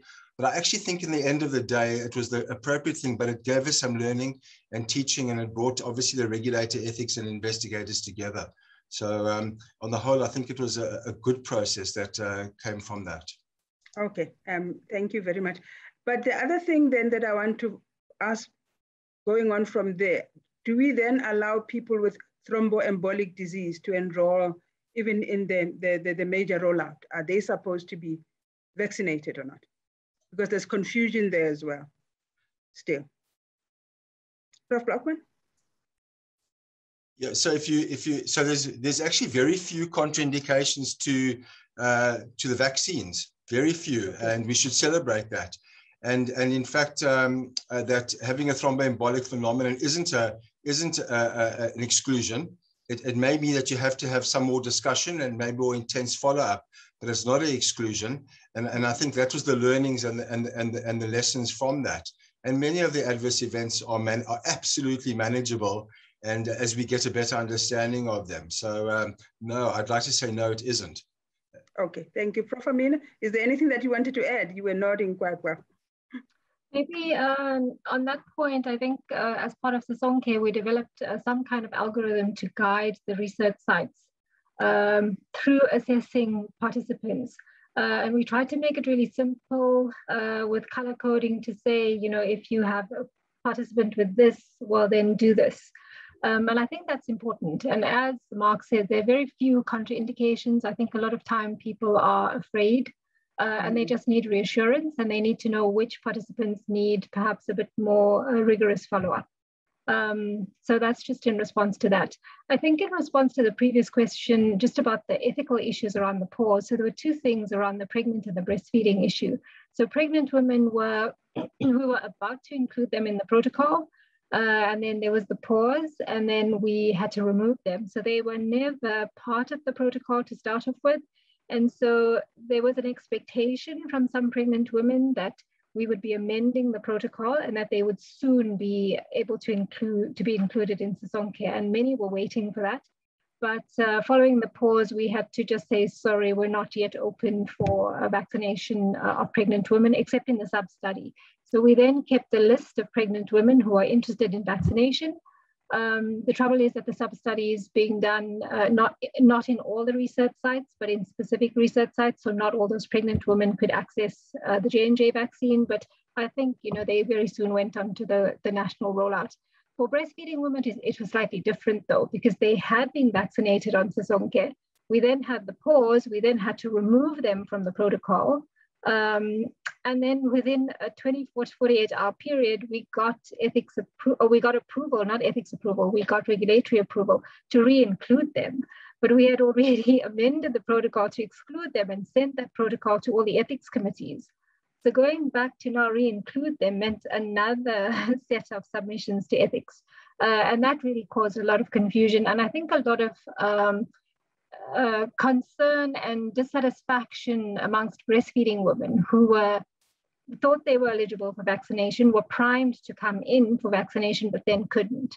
And so I think that just the quick succession of events there and the changes just highlighted to us the difficulty with when in a pandemic situation, when things move so quickly and you can't be sending submission documents to the ethics committee every 2 days. And so that we did keep a list of breastfeeding women, and we encourage them to be part of the sub-study, but that of course is just being done in selected research sites. So I think that perhaps speaks to some of the things that Ames was referring to as well. Okay, thank you. I think there's a question that Glenda is trying to answer in the chat. In the Sisonke study, especially that some of the REC members were participants to the study, what was the opportunity? Was that opportunity also given to the investigators or PIs?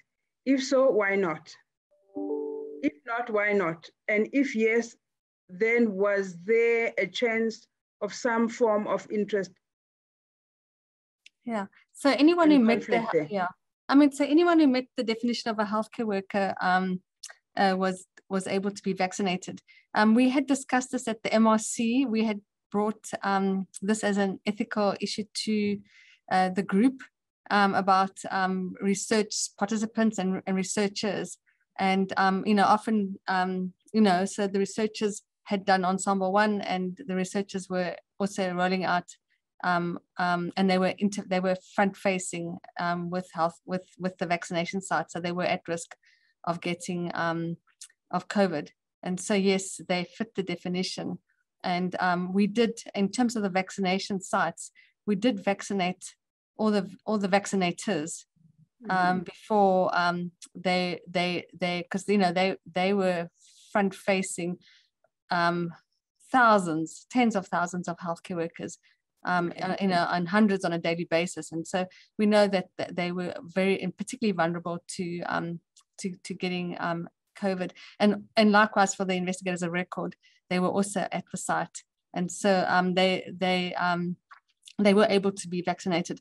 A lot of the healthcare workers, a lot of the research staff waited waited until we had got all the vaccinators and all the frontline people through the doors, and then we're kind of vaccinated in the middle of the vaccination program. But yes, all healthcare workers, particularly researchers, and I think we had discussed this a lot about researchers who had been working. I mean, they had been working during the first and second wave, doing vaccine trials, COVID vaccine trials. So they really were also vulnerable to exposure and fit, and deserve to be vaccinated if they chose. Okay, I'll go to Nicola's question and then go back to another question. Could you comment on what we have learned as a scientific community about the ability to communicate effectively with the public? Are there ways that we can improve on this, especially in the face of the huge impact of misinformation on social media? Yeah, obviously healthcare workers, researchers, scientists are, suck at communicating, want a better word.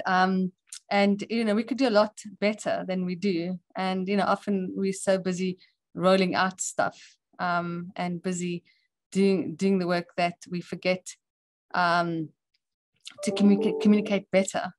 And it's, we do need, we need to have people who are supporting us, who are helping us with communication and that. And so we don't do a good job.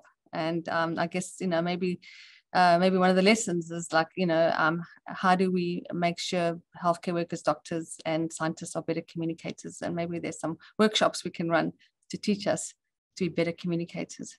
Okay, thank you. There's a comment where someone is saying they live in Overport and they were asked to vaccinate on a Friday at 1 p.m. And that's a Muslim suburb at Clicks in Chatsworth. And he wanted to know who makes these decisions as to allocate people where to be vaccinated. Is this for the rollout or was this for Sisonke? Because we never had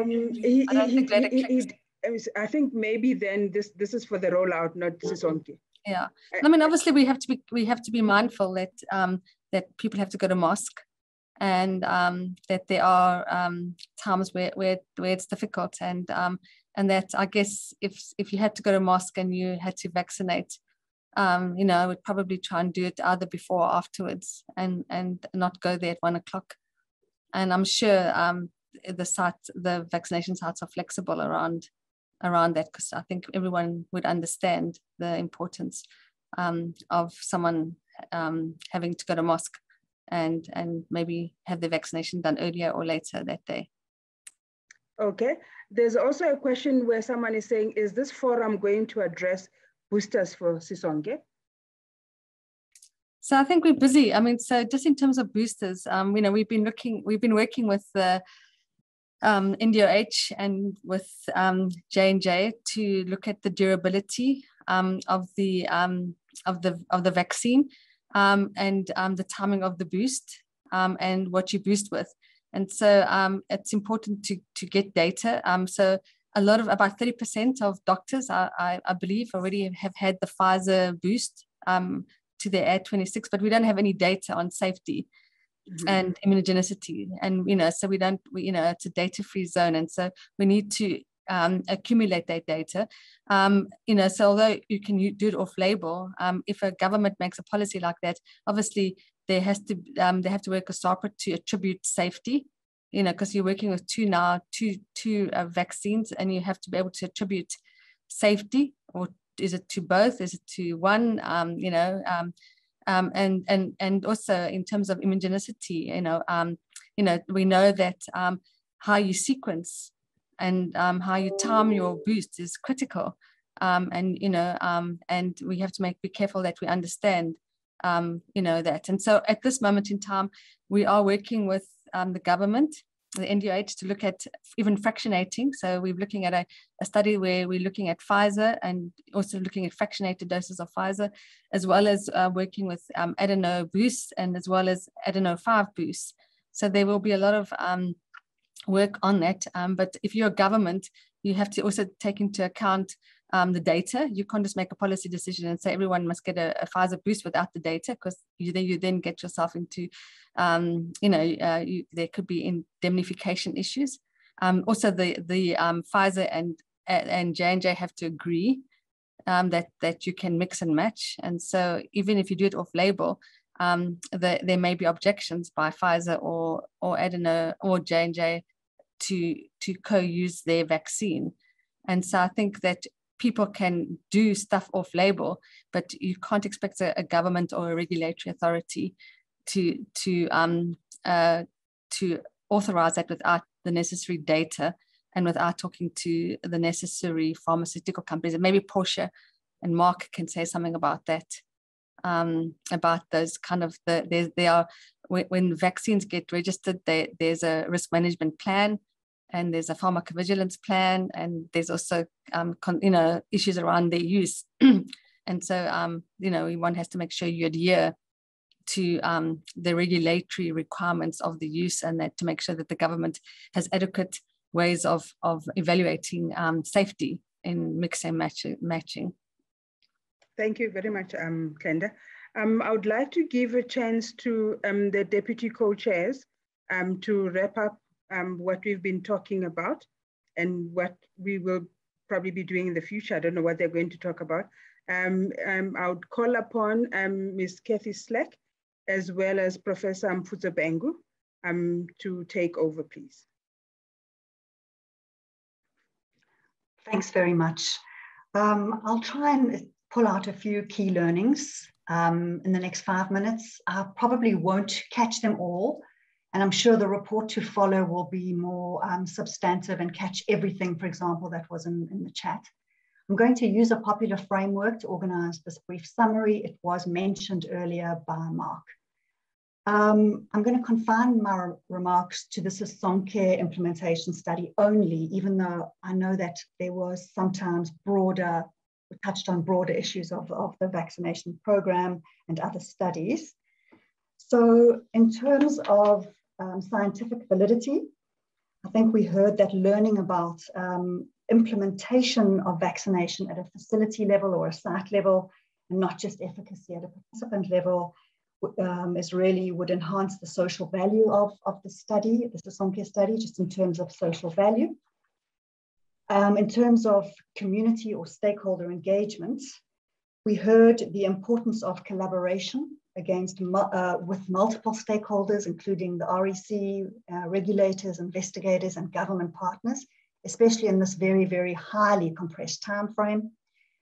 We also heard of the importance of messaging Sisonke as a study versus rollout, just to enhance understanding of concepts like open label or phase 3B or an implementation study, just to really enhance understanding of that in the minds of the public and also in those who engage with the public. In terms of fair subject selection or fair participant selection, we heard the importance of strong registration systems to ensure that there isn't inadvertent exclusion of some healthcare workers, for example, those who might have some digital disadvantage. We also heard the importance of strong systems to prevent rigging. In other words, to make sure that most at-risk healthcare workers were prioritized and their interests weren't set back by, for example, chances, I think was the word. We also heard about the importance of engagement of pregnant and breastfeeding participants across the study, given some of the twists and turns in terms of their eligibility. In terms of the risk-benefit ratio, we heard about the importance of strong systems for assessing serious adverse reactions, for reporting adverse events, and for monitoring breakthrough infections. In terms of informed consent, we heard the importance of participants' understanding of key concepts like implementation study, and most importantly, recognizing how to perhaps enhance e-consent forms, perhaps to supplement those with additional consent strategies, for example, messaging during the face-to-face encounter, and the importance of, we heard some of these additional strategies that were being implemented, because e-consent forms are probably here to stay. So it's quite important to think about how to supplement that with additional strategies. And then finally, in terms of regulatory and ethics review, we heard about the importance of SAPRA and RECs being able to do and doing these substantive reviews in these really speedy timeframes, and the importance of amending their processes and their forms to enable to meet those twin goals of both substance and speed, and the importance of electronic review systems for some. We heard about the importance of the availability of SAPRA and RECs in an advisory role and not just a gatekeeping role. We also heard that it would be important to clarify this issue of institutional REC jurisdiction over a site that perhaps falls geographically close to that institutional REC, but there are no investigators on the study that are affiliated to that institution. That's an issue that could be clarified. And then finally, we heard about the importance of trying to refine and strengthen the reciprocal review system and some of the opportunities it might provide us, given that we do have a decentralized review system in South Africa and really need to try and take that forward and strengthen it. So thanks very much to the presenters and thanks very much to the attendees for the issues that they raised. And I'm going to hand over now to Professor Mfutsebengu to make additional remarks and close. Thank you.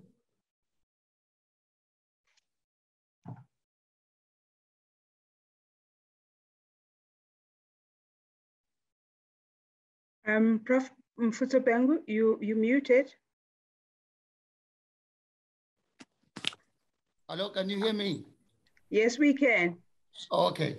I just wanted to say that I would like here to thank Catherine for the comments. Many were similar to me.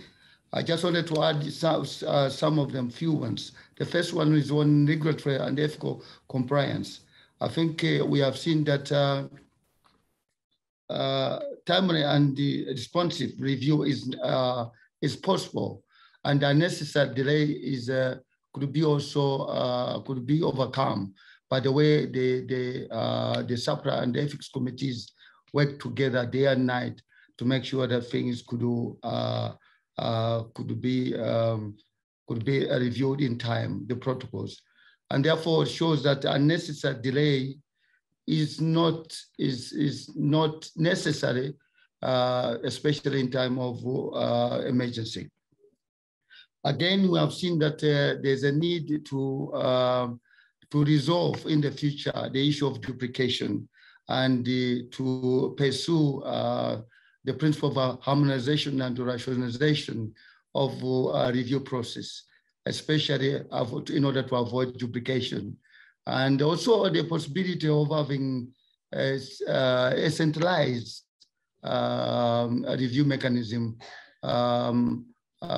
in the case of emergency, because multiple institutional review could be, it depends on the chairs, how they work together, but sometimes can hinder the process. I think this could be, the other issues which I think I wanted to add was the issue of inclusion and the exclusion of women, pregnant women.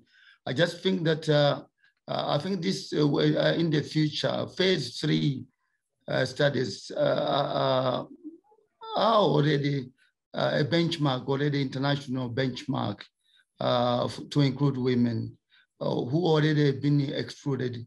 And I think we need to be careful that we do not exclude them unfairly, thereby making their access issues more worse at the point when they need access. And then the issue of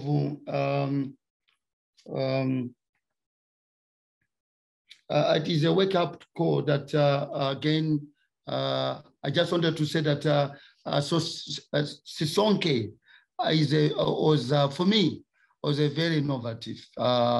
I think this is a way to go. Although the presenters did not say that Sisonke was able to kill 3 birds at with one stone, I would have said somebody coming from outside South Africa, I would have said Sisonke was very, very innovative in the way that it resolved some of access issues in the early times, and at the same time, it was able to resolve, to come with local evidence on the efficacy of the vaccine, which were the local effectiveness assessment of the effectiveness of the vaccine, which was not the same with other countries. And the third, it was the